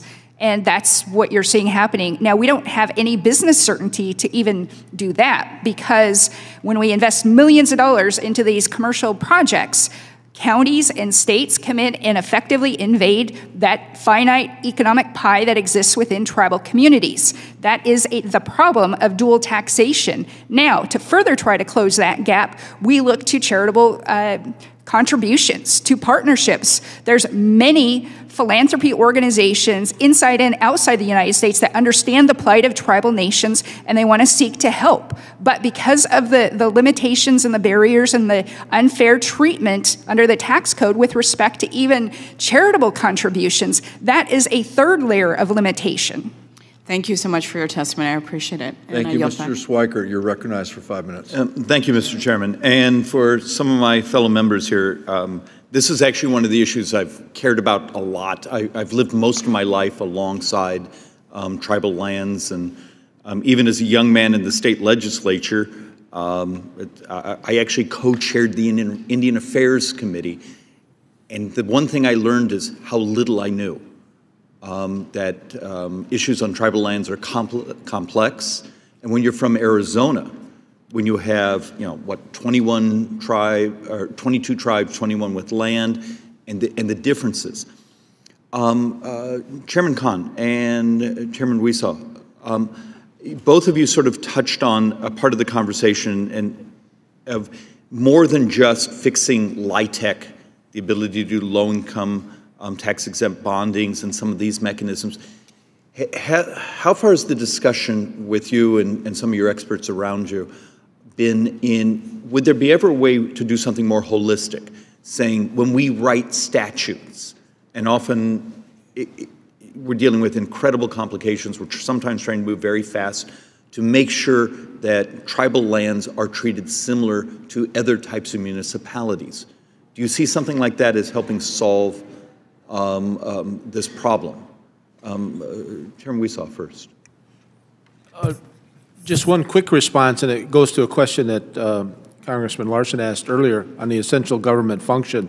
For the Pokagons, there are a couple of buildings that we would have liked to have built, but they would serve a dual purpose, both a government function, but yet there would be some gaming use for it too. So it was disqualified. So I think, as you've heard, I think from everybody, the elimination of the essential government function would be tremendous. And would it be basically putting the identical definition that the municipality across the street gets to live with also for tribal lands? I believe so. You could do something as simple as the example of a golf course. Municipality can build a golf course, but we can't. Chairman Khan, you actually spoke directly to this in your opening statement. Would trying to come up with a more universal definition help solve these problems universally? Well, some of the experience that we've challenged or been challenged with, a museum. We tried to, use tax-exempt funding for a museum, but we weren't able to get the project off the ground fast enough. But also, it wasn't the land. It took us 14 years to put it into trust.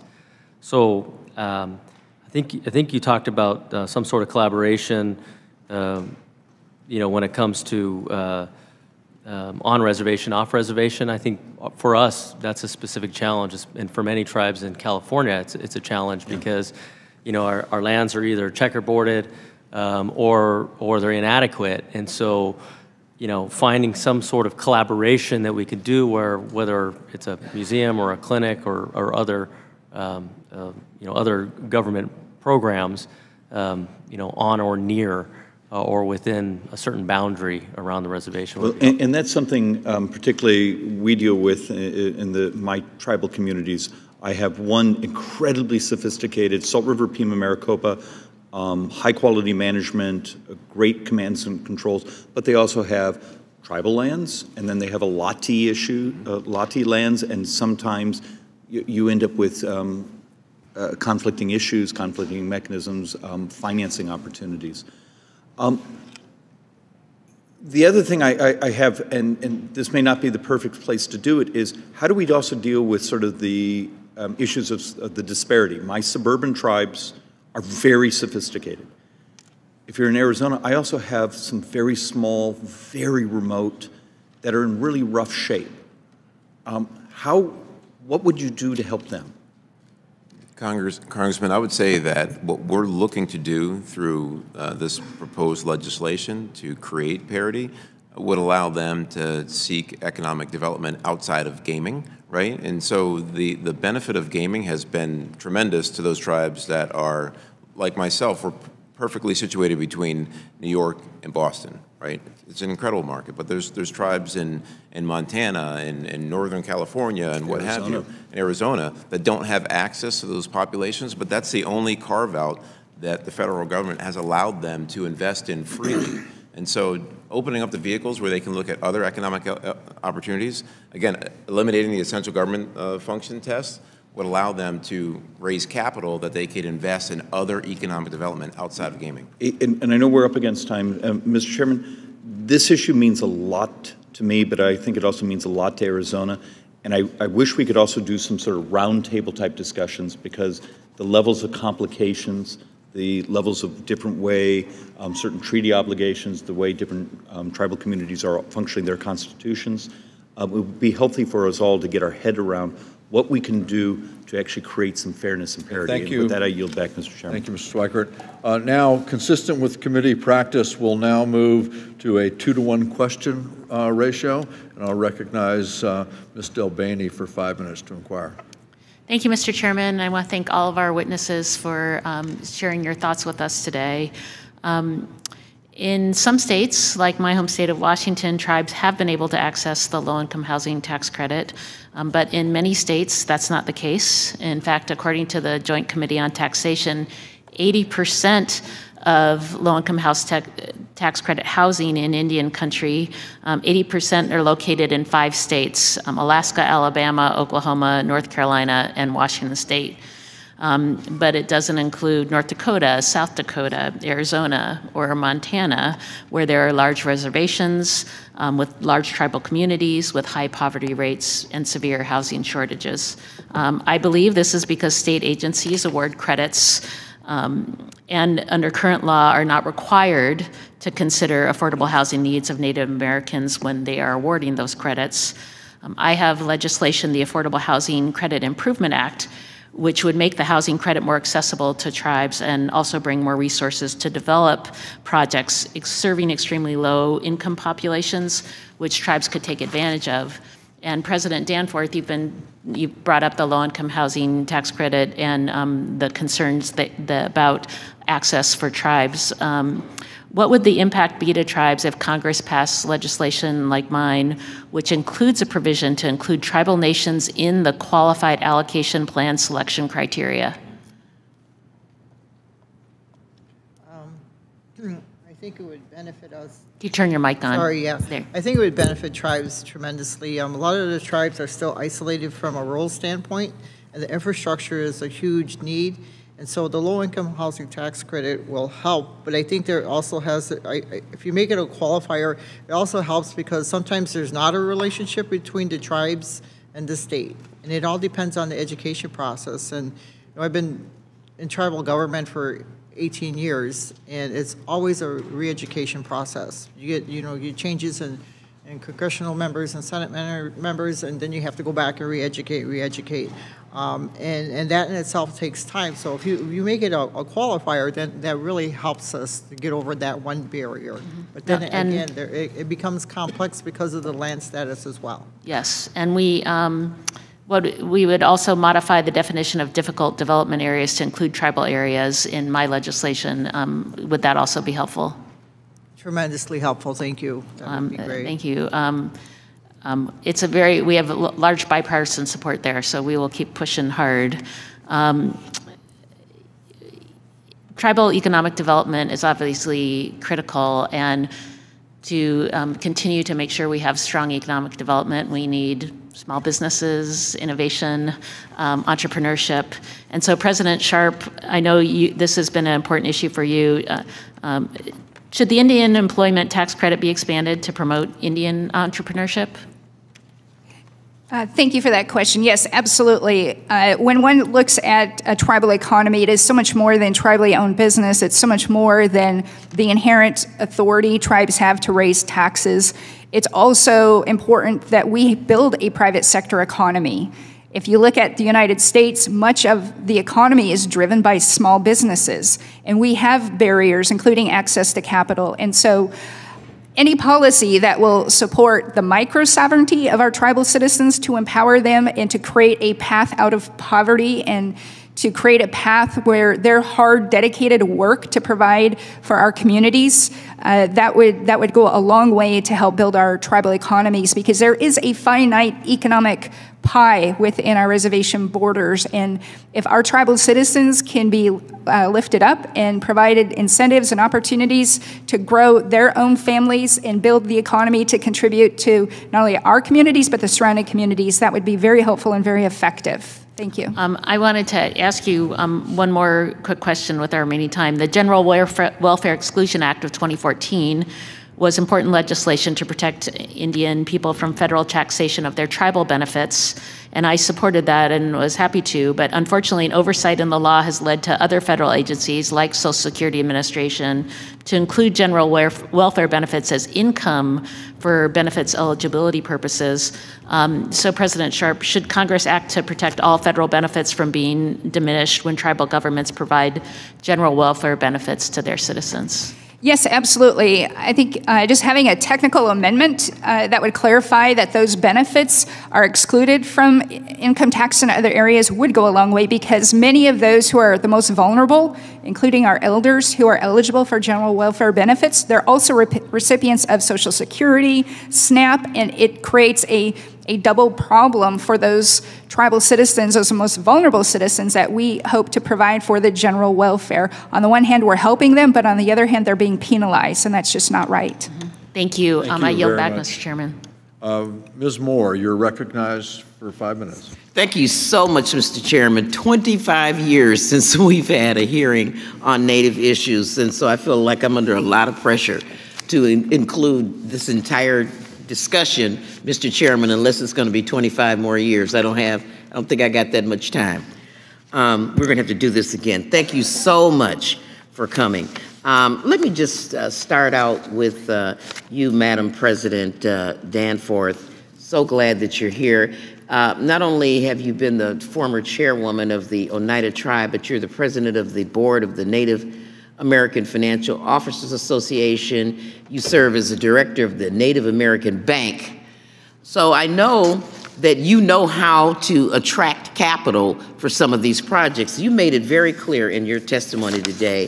I think your testimony was awesome. You talked about the matching requirements and not having property taxes, not being able to meet those as an obstacle.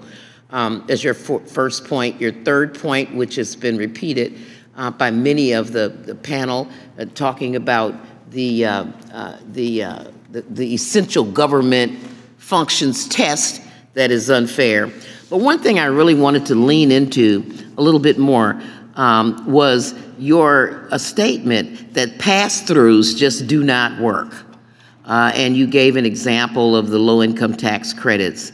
And I am wondering if that's also the case for the CDEs. And when you were responding to Ms. Delbaney, you talked about the relationships between state governments and the tribes, and this being a constant educational process. So I'm wondering, a piece of legislation that we have heard from CDEs in my office, and we have pounded them about why you don't get more allocations for these programs, and they have sworn that it's because of their ignorance and not understanding what's going on in tribal land. So other than the box that they check, would it be helpful to have some sort of specific allocation to provide technical assistance to these CDEs to make sure that they work with tribal entities so that they could fit in?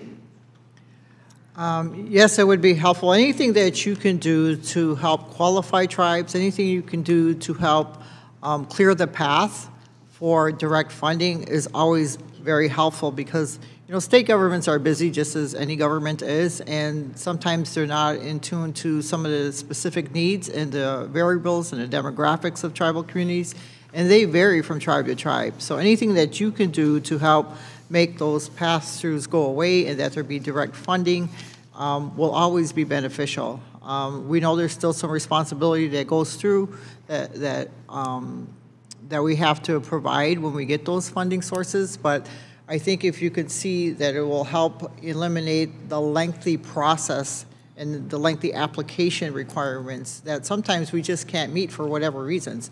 You are helping some of the more poor rural communities, and even those that are close to urban areas, they still have to serve those urban populations, as Oneida does very often. We even serve people as far as Milwaukee in your district. So that's right. The need is very encompassing, and so whatever you can do to help us get fast-track funds is always beneficial. We're going to work on that. Listen, I have been so engaged with issues in Indian land. I'm so glad that my colleagues Deb Holland and Sharice Davids have joined our group. I looked at them on inaugural day thinking how nice they looked and how happy they were, and saying they must not realize how much work this is. But I've introduced a companion bill to the House on Senator Udall's Indian Health Services Health Professions Tax Fairness Act to make sure that we get loan repayment and tax-exempt programs for Native Americans. Representative Cole has agreed to be my co-sponsor there. We've been working on new market tax credits to end some of the barriers there, put stuff in the committee's package for the Green Act to support sustainable energy projects for Tribal Communities Act. And also, for the record, Mr. Chairman, I have worked really hard on the kiddie tax, which was an error made, we think, in the Tax Cut and Jobs Act. So for the record, can I ask unanimous consent to place in the record a letter from to Mitch McConnell and Schumer. Without objection. From all of these tribes for the National Congress of American Indians, a resolution, the National Indian Gaming Association, a resolution, the United South and Eastern Tribes Incorporated, supporting me and Mr. Estes' legislation to end the kiddie tax, and I yield back. Without objection, such will be the order. Mr. LaHood, you're recognized for 5 minutes to inquire. Thank you, Mr. Chairman, and I want to welcome the witnesses here today, and thank you for your valuable testimony. I represent Central, West Central Illinois. I don't have any tribes, and frankly, before coming into the hearing, didn't know much about these fiscal issues and these tax issues as it relates to the hearing we're having today, but have learned an awful lot. And I know we're not here to talk about the past, but obviously when you look at the difficulties and struggles that tribes have had as it relates to poverty and other opportunities, those need to be addressed. And so I think the subject matter of today's hearing is important. And as we think about how do we let the private sector flourish on tribal lands, and we look at the public policy issues related to that, it's important that we look at how do we remove those barriers and the prohibitive measures that are in place, that we free up the free enterprise system to incentivize growth and prosperity. And so I'm intrigued by a number of the discussion areas that we've had today. And when we look at public policy initiatives, we look at tax changes, look at statutory provisions that we can implement. I'll start with Mr. Wiesaw. We've heard a lot today on different provisions. I was wondering if you could prioritize, from your point of view, what do we start with at the top and how do we work down? I think starting from the top probably differs with each tribe. To go back, for us, we're kind of a small tribe, neighboring to your state. The essential job function is critical, I think, to eliminate. The tax credits, I think, are important. We have, there isn't a day that goes by that somebody doesn't come to us with a great idea. All we need is your money. We need to change that so that their tax credits are there for these companies or these individuals that have these great ideas can have access to that money also. So it's not always the tribe that has to fund these ideas, where at the end of the day, when it falls apart, it's the developer that walks away with the money. So I think the tax credits, reinstituting that, getting rid of the essential job function, I think would go a long way. Like I said earlier, we've got some things that we could do at our tribe, but because the buildings would serve dual purpose, we're not eligible to do that right now. We're sitting on the ability to access $30 million of TED bonds that we just can't access it right now. So I think that would be a start. But again, I think each tribe is probably a little bit different. And is there anyone else that shares that same view that the tax credit issue would be the top priority? I think Chairman Wiesaw said it appropriately. Based on each tribe's situation, right? Generally, they're going to have different priority lists, and that's why narrowing it down to those top three, I think, really encapsulate the bulk of the opportunity that we see in front of us. And really, to put a bow on it, would be the dual taxation issue. And I know that's the most complicated issue, but that solves a lot of these issues globally, in addition to going into the micro issues of the TED bonds and everything else. Thank you. I may switch topics here to Ms. Danforth. I know you mentioned that there are no tribes in Illinois, but there's an allocation in Illinois. Can you just talk a little bit about what that means in terms of an allocation, and is there a legal obligation that comes with that, or is there statutory requirements that go along with that? Well, I wouldn't know for sure if there's a statutory requirement for that, but that's something we can look into for sure, unless one of my colleagues are more familiar with that. But I think part of the difficulty is there's no requirement for definition or qualifiers around those tax credits. And so I know the examples I used was for the new market tax credit specifically, is that, while some communities, when they are applying, the application basically just says, are these qualifiers in your region, in your project? And yeah, there's a ton of tribes in Oklahoma, for example, and so they could say yes. In Illinois, maybe in the urban populations, there's some tribal communities. There's a definitely, American Indian organization in Chicago, but, maybe people don't really understand what they're doing when they apply and make those considerations. I don't know what the check and balance is on that particular issue. I don't know who reviews applications. I don't know, specifically. So anyways, when Treasury changed the application and the essential government function test, comes into play for different tax exempt issues, and I know I'm jumping around, but it's kind of difficult because the uniqueness of tribes and the uniqueness of where we exist. So I apologize. Thank you, Ms. Danforth. Those are all my questions. Thank you, Mr. Chairman. Thank you. Mr. Byer, do you wish to inquire? Yes, Mr. Chairman. Recognized for 5 minutes. Thank you, Mr. Chairman. Chairman Kahn, a 2011 report from the Department of Treasury regarding the Tribal Economic Development Bond Program found that the limited initial use of the program is due more to tribes facing challenges in securing credit and not the tax implications of access to capital. Do you agree with this conclusion? Yes. Any notions about because here we are, we're a tax subcommittee, or special select revenue measures.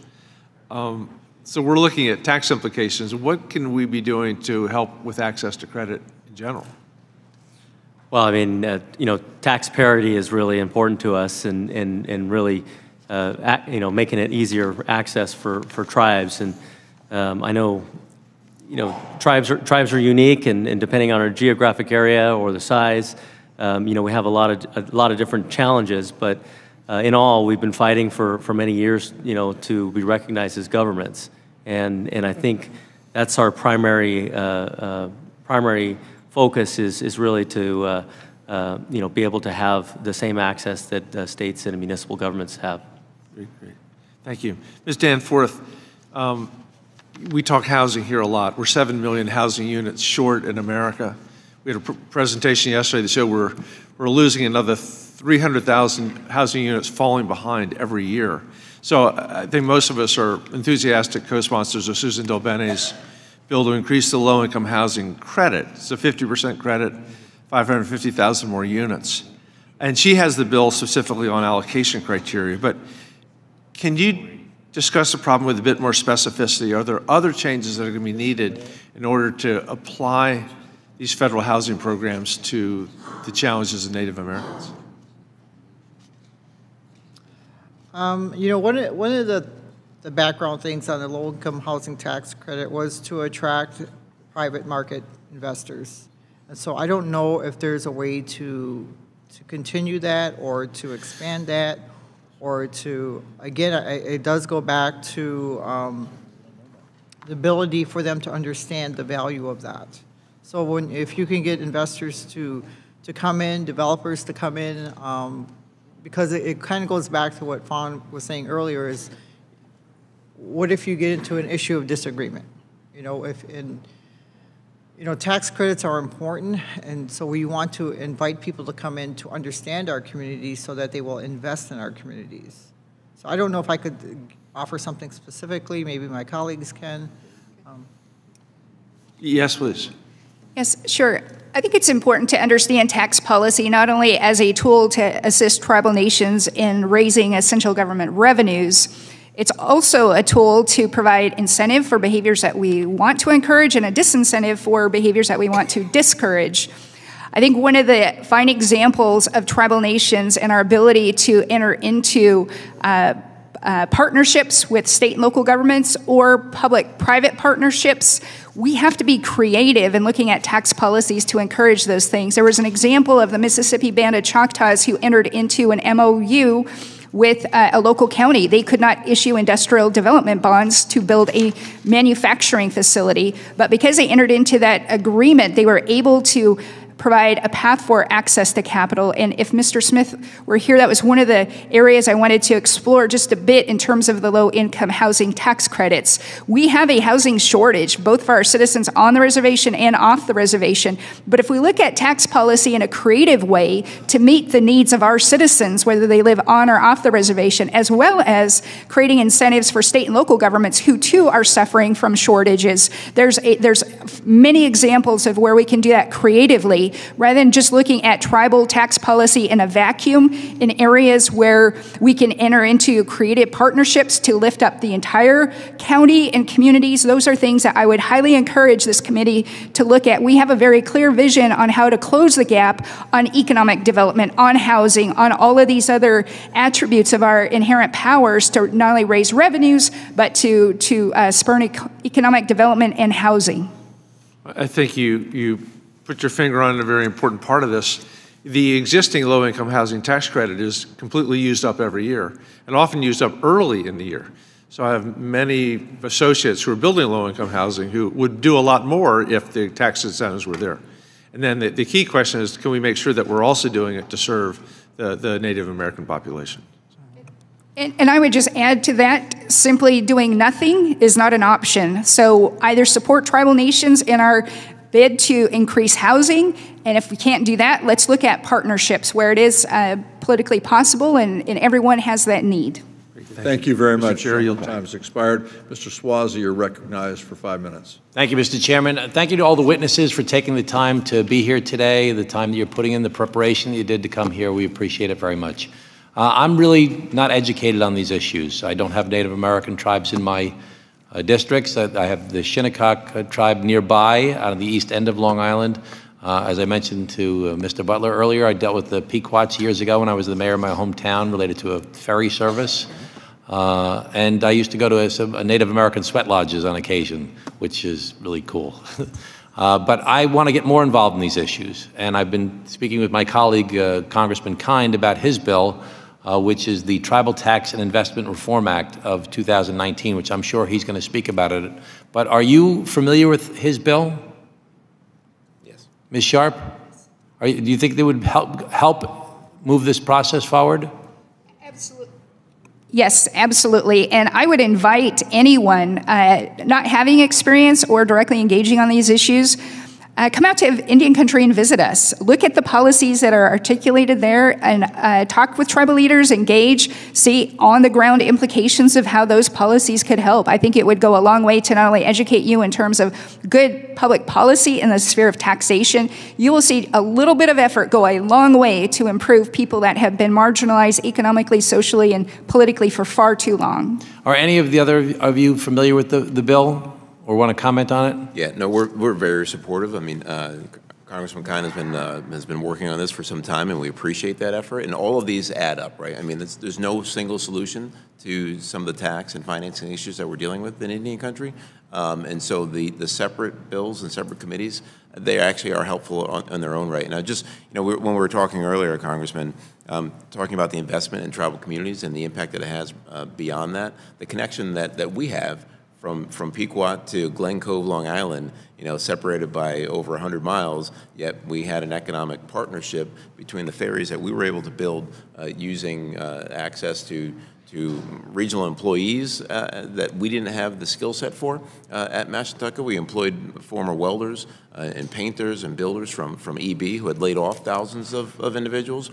We rehired them through our efforts as a tribe and then connected us to your port in Glen Cove. I mean, that's the power of economic development in Indian country. I don't need to be persuaded that the cause here is just, that this is the right thing to do.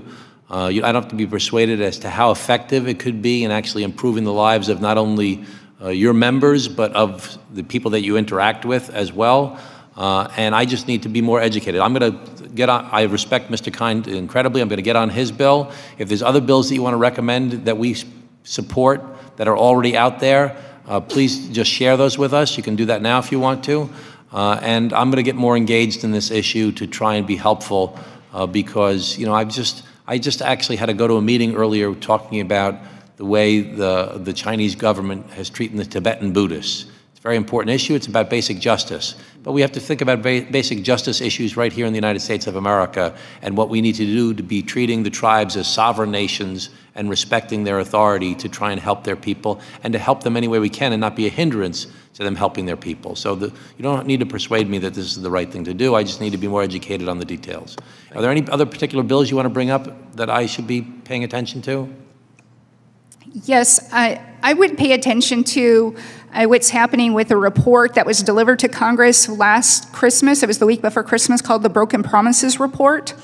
And it was authored by the U.S. Commission on Civil Rights. And it's a companion to a study that was done in 13 years prior. And both reports concluded not one federal agency is living up to the trust responsibility. So in the absence of Congress fully funding a wide spectrum of issues, we have a very clear vision on how to close that gap. We've encouraged that committee to look at a strategic nation rebuilding. Where's the Marshall Plan for Indian country? Because not only do we have the ideas that are advanced through legislation and a reactive posture to what is in play here in Congress, we have interactions, for example, with countries outside of the United States. I'll give you a quick example. Back in 2006, we were looking at a cap-and-trade system. The domestic market was trading at $2 to $3 a metric ton because it's a voluntary system in this country through the Chicago Climate Exchange, an exchange in California, and one in New England. The international market was trading at $32 a metric ton.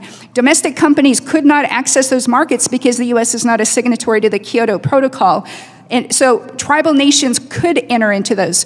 So what are those other sectors where it makes great business sense, but there's political limitations? We're in a position to attract foreign investment that otherwise would not come to the United States. Okay, I want to thank all of you for your time. And Mr. Chairman, thank you so much for calling this hearing. The gentleman's time has expired. Mr. Arrington, you're recognized for 5 minutes. Thank you, Mr. Chairman, and thank the panelists for your time and insight into the tax code and its impact on tribal communities. Of the tax incentive programs that have been discussed today, and maybe there are others that haven't, but opportunity zones, new market tax credits, the tax-exempt bonds, which of the programs would have the greatest impact or are having the greatest impact and maybe need to be looked at in terms of tweaking it or expanding it or removing restrictions that are not fair and equitable relative to other sovereign local governments? So can you guys just give me kind of your rank order of your top two that would have and are having the greatest impact towards the end of economic development for your community? Ms. Sharp, just start with you. Yes, thank you. I think the single most important tax policy that this Congress could do to uplift tribal nations is to directly address the threat to tribal sovereignty in dual taxation. Okay. The inability for us to freely exercise an inherent power to raise necessary revenues has been an impediment and a barrier, but once lifted and with this Congress upholding its trust responsibility, it will go a long way. Okay, great, fair point. Keep going, please. Ms. Danforth, do you have a top program that you think is having the greatest impact? The tax-exempt credits, I think, are very essential. You know, the allocations expired in December of last year to reallocate funding without the essential government tests would be very important. Can I ask this question, and I don't know who the best person to answer it is for me, but what's the impetus behind that essential government function? Somebody put that in there because they there's had to be a rational purpose at the time. I mean, I know a lot of the things that we do here in Congress aren't considered rational by most Americans, but what was the impetus behind that? Why was that in there in the first place? I'm looking at you, Mr. Butler, but Mr. Khan? Well, I would say that, look, I mean, it went in place back in the 80s, so I don't know that anybody was here when it was put in place and who can really define what the intent was. It may have been to slowly address an issue, a bigger issue, and it was just out of I dare to say ignorance, but ignorance to the broader implications of it that it would have on tribal economies. But regardless of how it got there, it's something that's so simple and obvious today that we all agree on should be fixed, and it should be a quick fix to just remove that. It appears that way to me intuitively, that it seems like a quick fix for parity, but I'm going to dig a little deeper because I just want to know why it was in there in the first place. Mr. Khan, a question about the state versus direct funding. Interesting debate and conversation on that, but apparently there are some states with tribal communities that are receiving literally none of the credits and these programs and the benefits of these programs. What would the governor say if they were here? I'd love to hear their side of this. What would they say? Pick a state that was mentioned earlier. What would they say if we asked them, you only have a certain allotment, you're supposed to be looking at a certain set of metrics, and the return on the investment for these tax breaks in terms of jobs and economic impact in distressed areas, what would they say? Yeah, you know, that's a tough question. I don't know what they could say. I mean, you know, we're, you know, from an accounting perspective, you know, we're scratching our heads in some of the instances. And you know, going back to the creation of your question before that with the essential governments test, yeah. I think that's just, you know, a continuous infringement on sovereignty.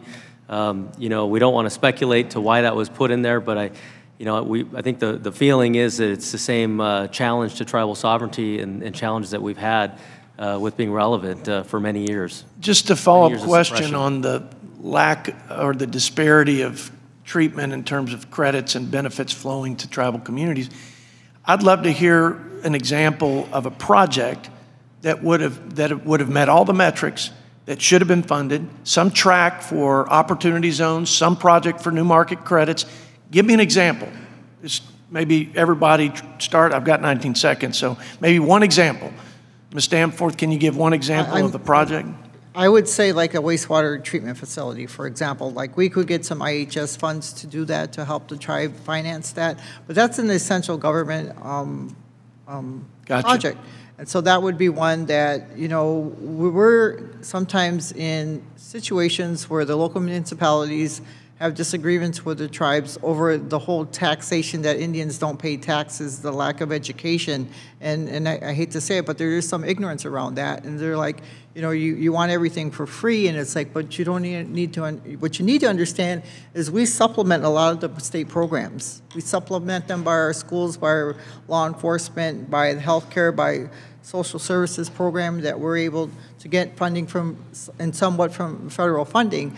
And so if they would understand the benefit that we bring, and if they would have the opportunity to educate themselves, but you also have to look at the era, like Mr. Butler said, is that in the 80s, the tone was very different. And I could say that specifically. Thank you, Ms. Danforth. My time's expired, Mr. Chairman. Thank you. Thank you. Mr. Kine, you're recognized. Thank you, Mr. Chairman. Mr. Chairman, I want to thank you for your indulgence letting us sit on the dais today for this important hearing. And I also want to thank all our witnesses for your very timely and important testimony. There are a lot of issues of parity that this Congress needs to be focused on, and you sitting here highlighting many of it today, I think, gives us a special mission to continue working with you to try to overcome some of the shortfalls that we've had for many, many years in this country. And that's why, as a new member of Congress, one of the first things I did was listen to Dan's Uncle Dale, and immediately joined the Native American Caucus. And all of you may be familiar with Dale Kelly. He was a leader on these issues, fond of carrying a Constitution in his left front pocket, where he'd pull it out and remind all us members of how it's enshrined, embedded in the Constitution, the separate sovereign status of tribal nations throughout the country. And that needs to be our North Star, our guiding light, and trying to recognize that and make sure it's reflected in all the policies that we pass, especially right now with the tax code. And that's why, as a kid growing up in western Wisconsin, a state with 11 federally recognized tribes, from the Ho-Chunk Nation in the heart of my district, Ms. Davids is a proud member of that, she testified earlier, to the St. Croix Chippewa, to the proud Oneida Nation, and Ms. Danforth, you've been such an exemplary leader for the Oneida Nation, but for the state of Wisconsin generally, and it's proud to have you here testifying before our committee today, to the Potawatomi, to the Lakota Ray, to the Mole Lake, and it goes on and on. But I personally have witnessed, as a kid growing up and I was a representative of the state, that the tribes in my state tend to punch up above their weight. When it comes to issues that need to be addressed on the community level, it's the tribes that oftentimes are stepping in, helping to address it. The infrastructure investments you make, the education system, healthcare you provide, economic development, the job creation. It's a heck of a story, and it's something that we need to be reminded of, I think, constantly here. So I think the good news today, a lot of the issues that you raised here today, we were trying to address in bipartisan legislation that I've introduced, along with Mr. Kelly and Ms. Walorski and Mr. Schweikert on that side, Ms. Dalbeny and Ms. Moore on our side. In fact, Ms. Howland, Ms. Davids, Tom Cole, who submitted written testimony, are all original sponsors of the Tribal Tax and Investment Reform Act. And what does it do? Well, it does establish parity with respect to tax-exempt bond issuance and excise taxes, something we've heard repeatedly this morning. It also establishes equal treatment of pension and employee benefit plans maintained by tribal governments, something else that we've heard this morning. It establishes equal treatment of tribal foundations and charities, like charities funded and controlled by other government entities in our country. It improves the effectiveness of the tribal child support enforcement agencies by granting equal access to the federal parent locator service, federal tax refund offsets. It also recognizes tribal governments for purposes of determining the adoption tax credit where their child has special needs. And this has wide bipartisan support right now. But to Mr. Swazi's point, and I want to make sure that the record is clear, since none of you have specifically mentioned that legislation, do any of you here today testifying have any objections to that tribal tax and investment reform bill that we've introduced? No objections. Yeah. None, absolutely none. Yeah, none whatsoever, and we can't thank you enough for your leadership on this issue, and because of your efforts, it leads to the conversation we're having here today. That was 25 years in the absence, so thank you for that. Yeah, that's right. So I'm safe to assume that all of you here testifying is in support of that bipartisan legislation, encouraging us to try to move forward on it in a bipartisan and bicameral way. Is that safe to say? Absolutely. Yeah. Yes, thank you very much. Great. Yeah, because these hearings, too, are an opportunity to educate members on the dais and in the Congress, too, about what has been introduced and what does make sense, but also to provide feedback for us as we're working on the legislation for fixes or maybe new ideas that come up. So we look forward to continuing to engage all of you. And I've had conversations with many of you here today about this legislation and also the other things that we need to be focused on as we move forward. So we'll look forward to working with you with that support. And you're not alone. Mr. Chairman, we've got letters of support from the U.S. Chamber of Commerce in support of the legislation I just mentioned, along with the Ho-Chunk Nation in the heart of my congressional district. And I ask unanimous consent to have those inserted in the record at this time. Without objection, such would be the order. And I'd also ask that the record be kept open for any additional letters of support that others may want to bring in light of the Tribal Tax and Investment Reform Act that we've been working on, so that's reflected in the record as well. Without objection. And finally, and we've talked about this previously, but it's going to be a conversation for some time, but we also have opportunity zones right now where some tribal nation areas have been designated, others have been left out. So we're trying to figure out a way, how do we bring that early stage capital into the tribal areas that have been overlooked for too long? And there's work that can be done there. I know, working with Senator Scott on the Senate side, he's open to maybe opening up redesignation of some of these zones into tribal areas. So let's continue that conversation too, because this could be another opportunity for upfront investment for economic development, so you all can reach your full potential ultimately. Thank you, gentlemen. Time has expired. Mr. Kildee, you're recognized for 5 minutes. First of all, thank you, Mr. Chairman. And I do think it's important to thank Chairman Thompson and the full committee Chairman Neal for holding this hearing. We began talking about this early last year, and have had several meetings. And this is just really an important moment. I think we need to stop and pause and make sure that we know these things don't happen automatically. Somebody had to make the decision to hold this hearing and invite these witnesses here and understand the issues that are facing Indian country. And I want to thank Mr. Thompson particularly for doing that. And of course, we hope this soon leads to action. As Mr. Kind and others have mentioned, I had a certain advantage when I arrived here in Congress on these issues, in the sense that though I got here 8 years ago, for 40 years I've been hearing about these issues from my uncle. Our family originated from northern Michigan in the Leelanau Peninsula in the Grand Traverse. Was that Dale? That would be Dale, and I'm Dan, just so you get it right, Mark. The relationship between our family and Native Americans in northern Michigan goes back a long way, and I think that informed my uncle's views. He educated me on these issues. I arrived here understanding what sovereignty truly means. I understood the issues, the need for parity. I understood some of this because I was educated on it. The best advocacy when it comes to these questions is information. It's persuasive when members come to understand what the true relationship between our governments really are, the nation-to-nation relationship. So it's really important that we educate one another. And I think we can continue to work, I think, in a very bipartisan fashion if we do that, because the Constitution applies to all of us. I do think there have been opportunities missed.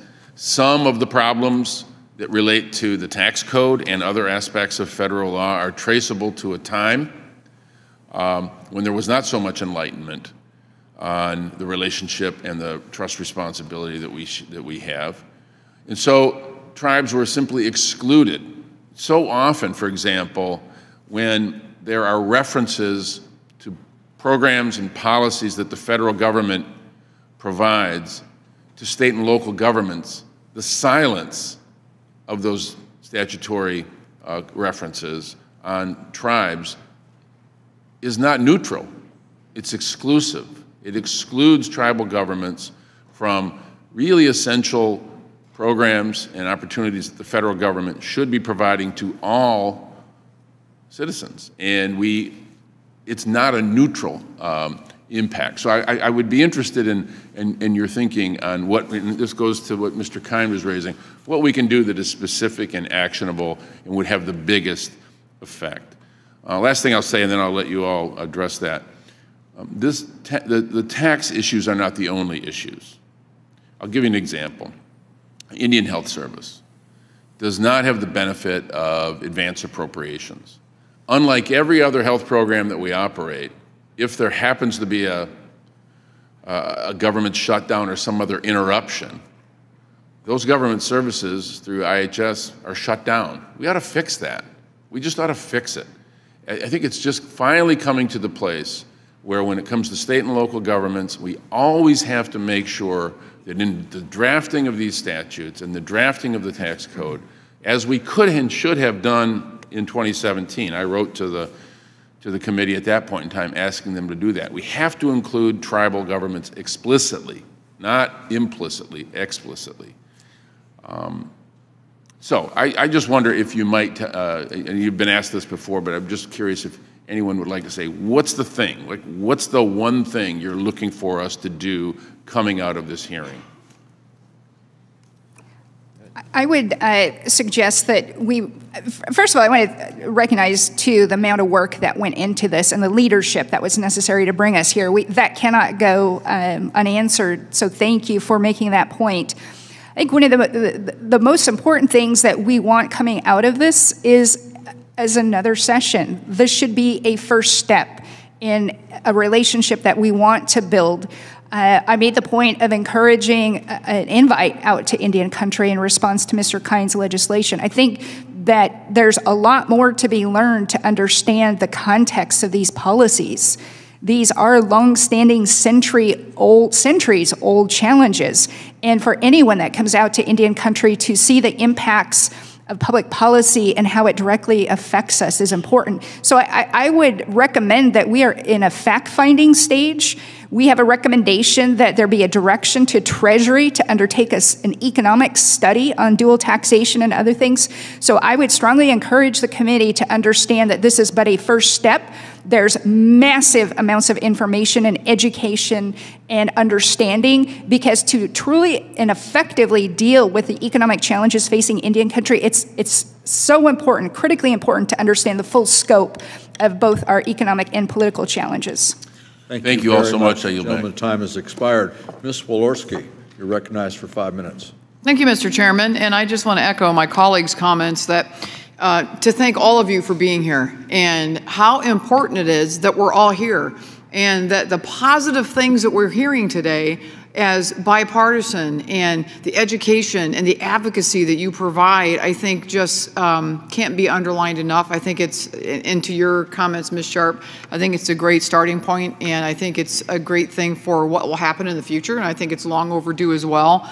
I also think that just for the record, Chairman Weesaw, I think just in your chairmanship of the Pokagon Band, you know, one of the things we can't overlook is what a partner you've been in our local community. I mean, it has been incredible, you know? So in our community, obviously, I'm sitting out here in D.C. I watch our local news all the time. About a month ago, I see where, you know, the leadership of the Pokagon Band was doing a golf outing, raised almost $1 million for one of our local hospitals. Their name is on our minor league stadium, Cubs minor league stadium, which has turned out to be one of the greatest family entertainment, low cost, apple pie, baseball, and South Bend and the Pokagon Band have really branded in our community. And I think a lot of folks don't look at that partnership, you know, and how you have taken care of veterans and your medical services. So, you know, I just think it's really important when we talk about these issues that we're talking about incredible impacts on our communities as well. But the Pokagon Band is unique, Chairman Weesaw, as you mentioned before, because the reservation site sits on 2 states. Can you address how is that for you? What kind of challenges does that present? Well, thank you, Congresswoman, and again, thank you for all of your support.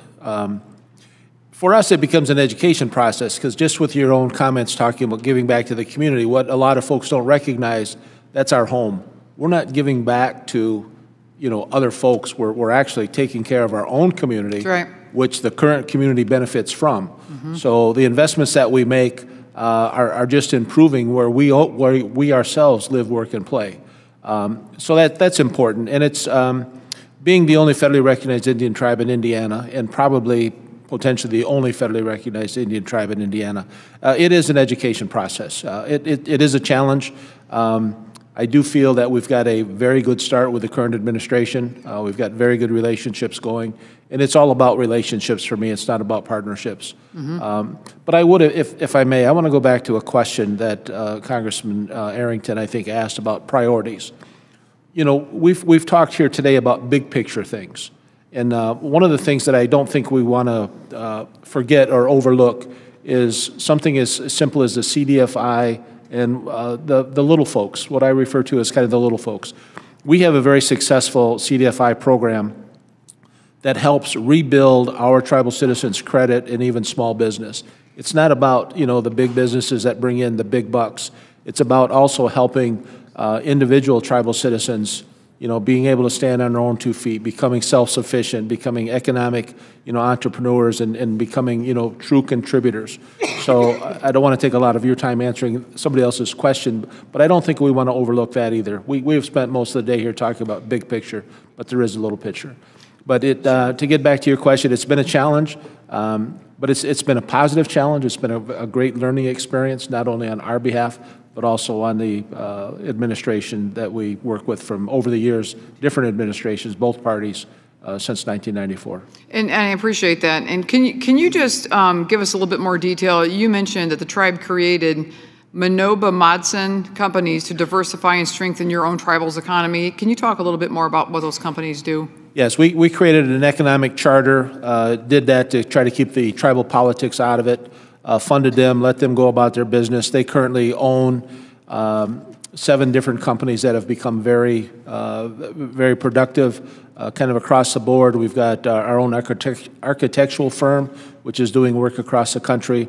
We have our own civil engineering, large plumbing company, molding company, getting into real estate. So going out and doing a lot of things other than what the tribe has been involved in. I appreciate it. Thank you. Mr. Chairman, I yield back. Thank the gentlewoman. Recognize Mr. Smith for 5 minutes. Thank you, Mr. Chairman. It's a pleasure to be here today. When you look at the current law, there's a huge disparity in the adoption tax credit, as was mentioned earlier, amongst the tribal courts, and just if a normal person adopts a child with special needs, they get the tax credit. But if it's done in a tribal court, they don't. This is part of legislation that I believe is not proper, and it's because the states right now decide what is considered special needs, and tribal courts are unable to do that. I would love to hear each one of your input in regards to how you've seen maybe the adoption tax credit have an unfair advantage of tribal courts and state courts. I think being able to access opportunities to help children. When you have a special needs child, there are current present day impacts to that child, but there are also long-term needs that sometimes go into the adulthood. And so if a family doesn't have the total resources that under any form of law that is necessary to help make that child whole, we are going to pay for that at some point in the future. And so it would make a lot of sense to ensure that children who are adopted through a tribal court order have access to any other services, any other benefit that any other child would realize that's adopted on the outside, because we are already at a disadvantage economically. Ms. Danforth, have you seen any disparity there? Yeah, and I think what needs to happen is some recognition and reciprocity between the state and tribal courts in relationship to the adoption tax. As Fawn said, it is very important that we are servicing the neediest of the need, which is our children. You know, they do need to be served. The families do need the assistance. And historically, that's been an issue, like I spoke earlier, of the blended families. If some of those blended families could have had the opportunity for an adoption tax, maybe those processes would have been followed. And again, there's an education process with that. So thank you. Yeah, I couldn't agree more with my two colleagues, but I think it highlights the fact that there's, the earlier questions about what are the one or two big things that we can do. Those tend to be incredibly difficult when you try to narrow it down to one thing. When you add up, issues like the tax credit, like the essential government function test, and many other components that are holding back economic development and just community development in any country. Those are the things that are very quickly and easily identified and that we can address quickly through legislation because, again, people see them as just simple common sense initiatives that there's really no disagreement on. And then we can slowly work our way up and build trust amongst our communities and get to those broader, bigger, heavier issues like dual taxation and the like. So again, these are great examples of very specific initiatives that we agree on and the approach. And we should be able to move forward pretty quickly on them. We absolutely agree. I mean, leveling the playing field is extremely important. And I mean, when it comes to adoption and our children, that's it's extremely important that they get off with the right start. And I mean, all of these programs really tailor into being able to support our communities in a much bigger way. I think it's all been said. Yeah.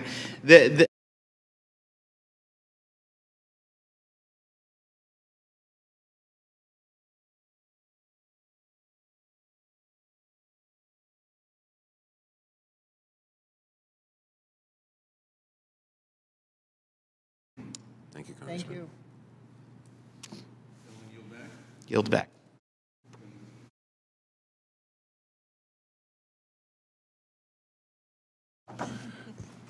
Obviously, I don't sit in the chair very often. The button's somewhere else. Gentleman yields back.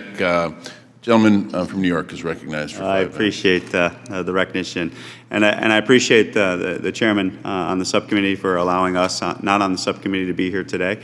And I want to just start my testimony and questioning by saying I am firmly committed to what Native American populations across the country are doing.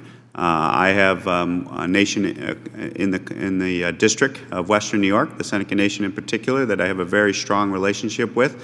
And it's based on that fundamental commitment to sovereignty of the Native American nation there and their lands and the respect that I've tried to demonstrate through our tenure in Congress of that issue of sovereignty. And the other thing that I would not want to lose sight of in this questioning today is how inspiring it is to watch the Native American populations across the nation to embrace their self-determination and to take this opportunity that many of these tax policies represent and this respect for your sovereignty to enhance and create the culture and the vibrancy of your communities again. And I will just tell you, I'm impressed and I am grateful of the commitment that the nations that I have seen that have gone down that path. I've seen firsthand your cultural centers of essentially embracing what I would argue is Republican ideology in the sense of lower taxes, provide a competitive environment upon which you can then control your own determination and self-determination going forward with economic opportunity and economic growth. And we see that right in Western New York. Our nation, I think, employs a few thousand individuals of Native American populations, but it also employs thousands of non-Native Americans. And so my questioning here today is to, one, be here today to offer this subcommittee to show my commitment to this relationship and this commitment to sovereignty, respect. But also, could you maybe testify as to what you're doing in the communities in regards to those non-Native populations? Because when I see the nations working nation to local community in a respectful, symbiotic type of relationship, everybody wins.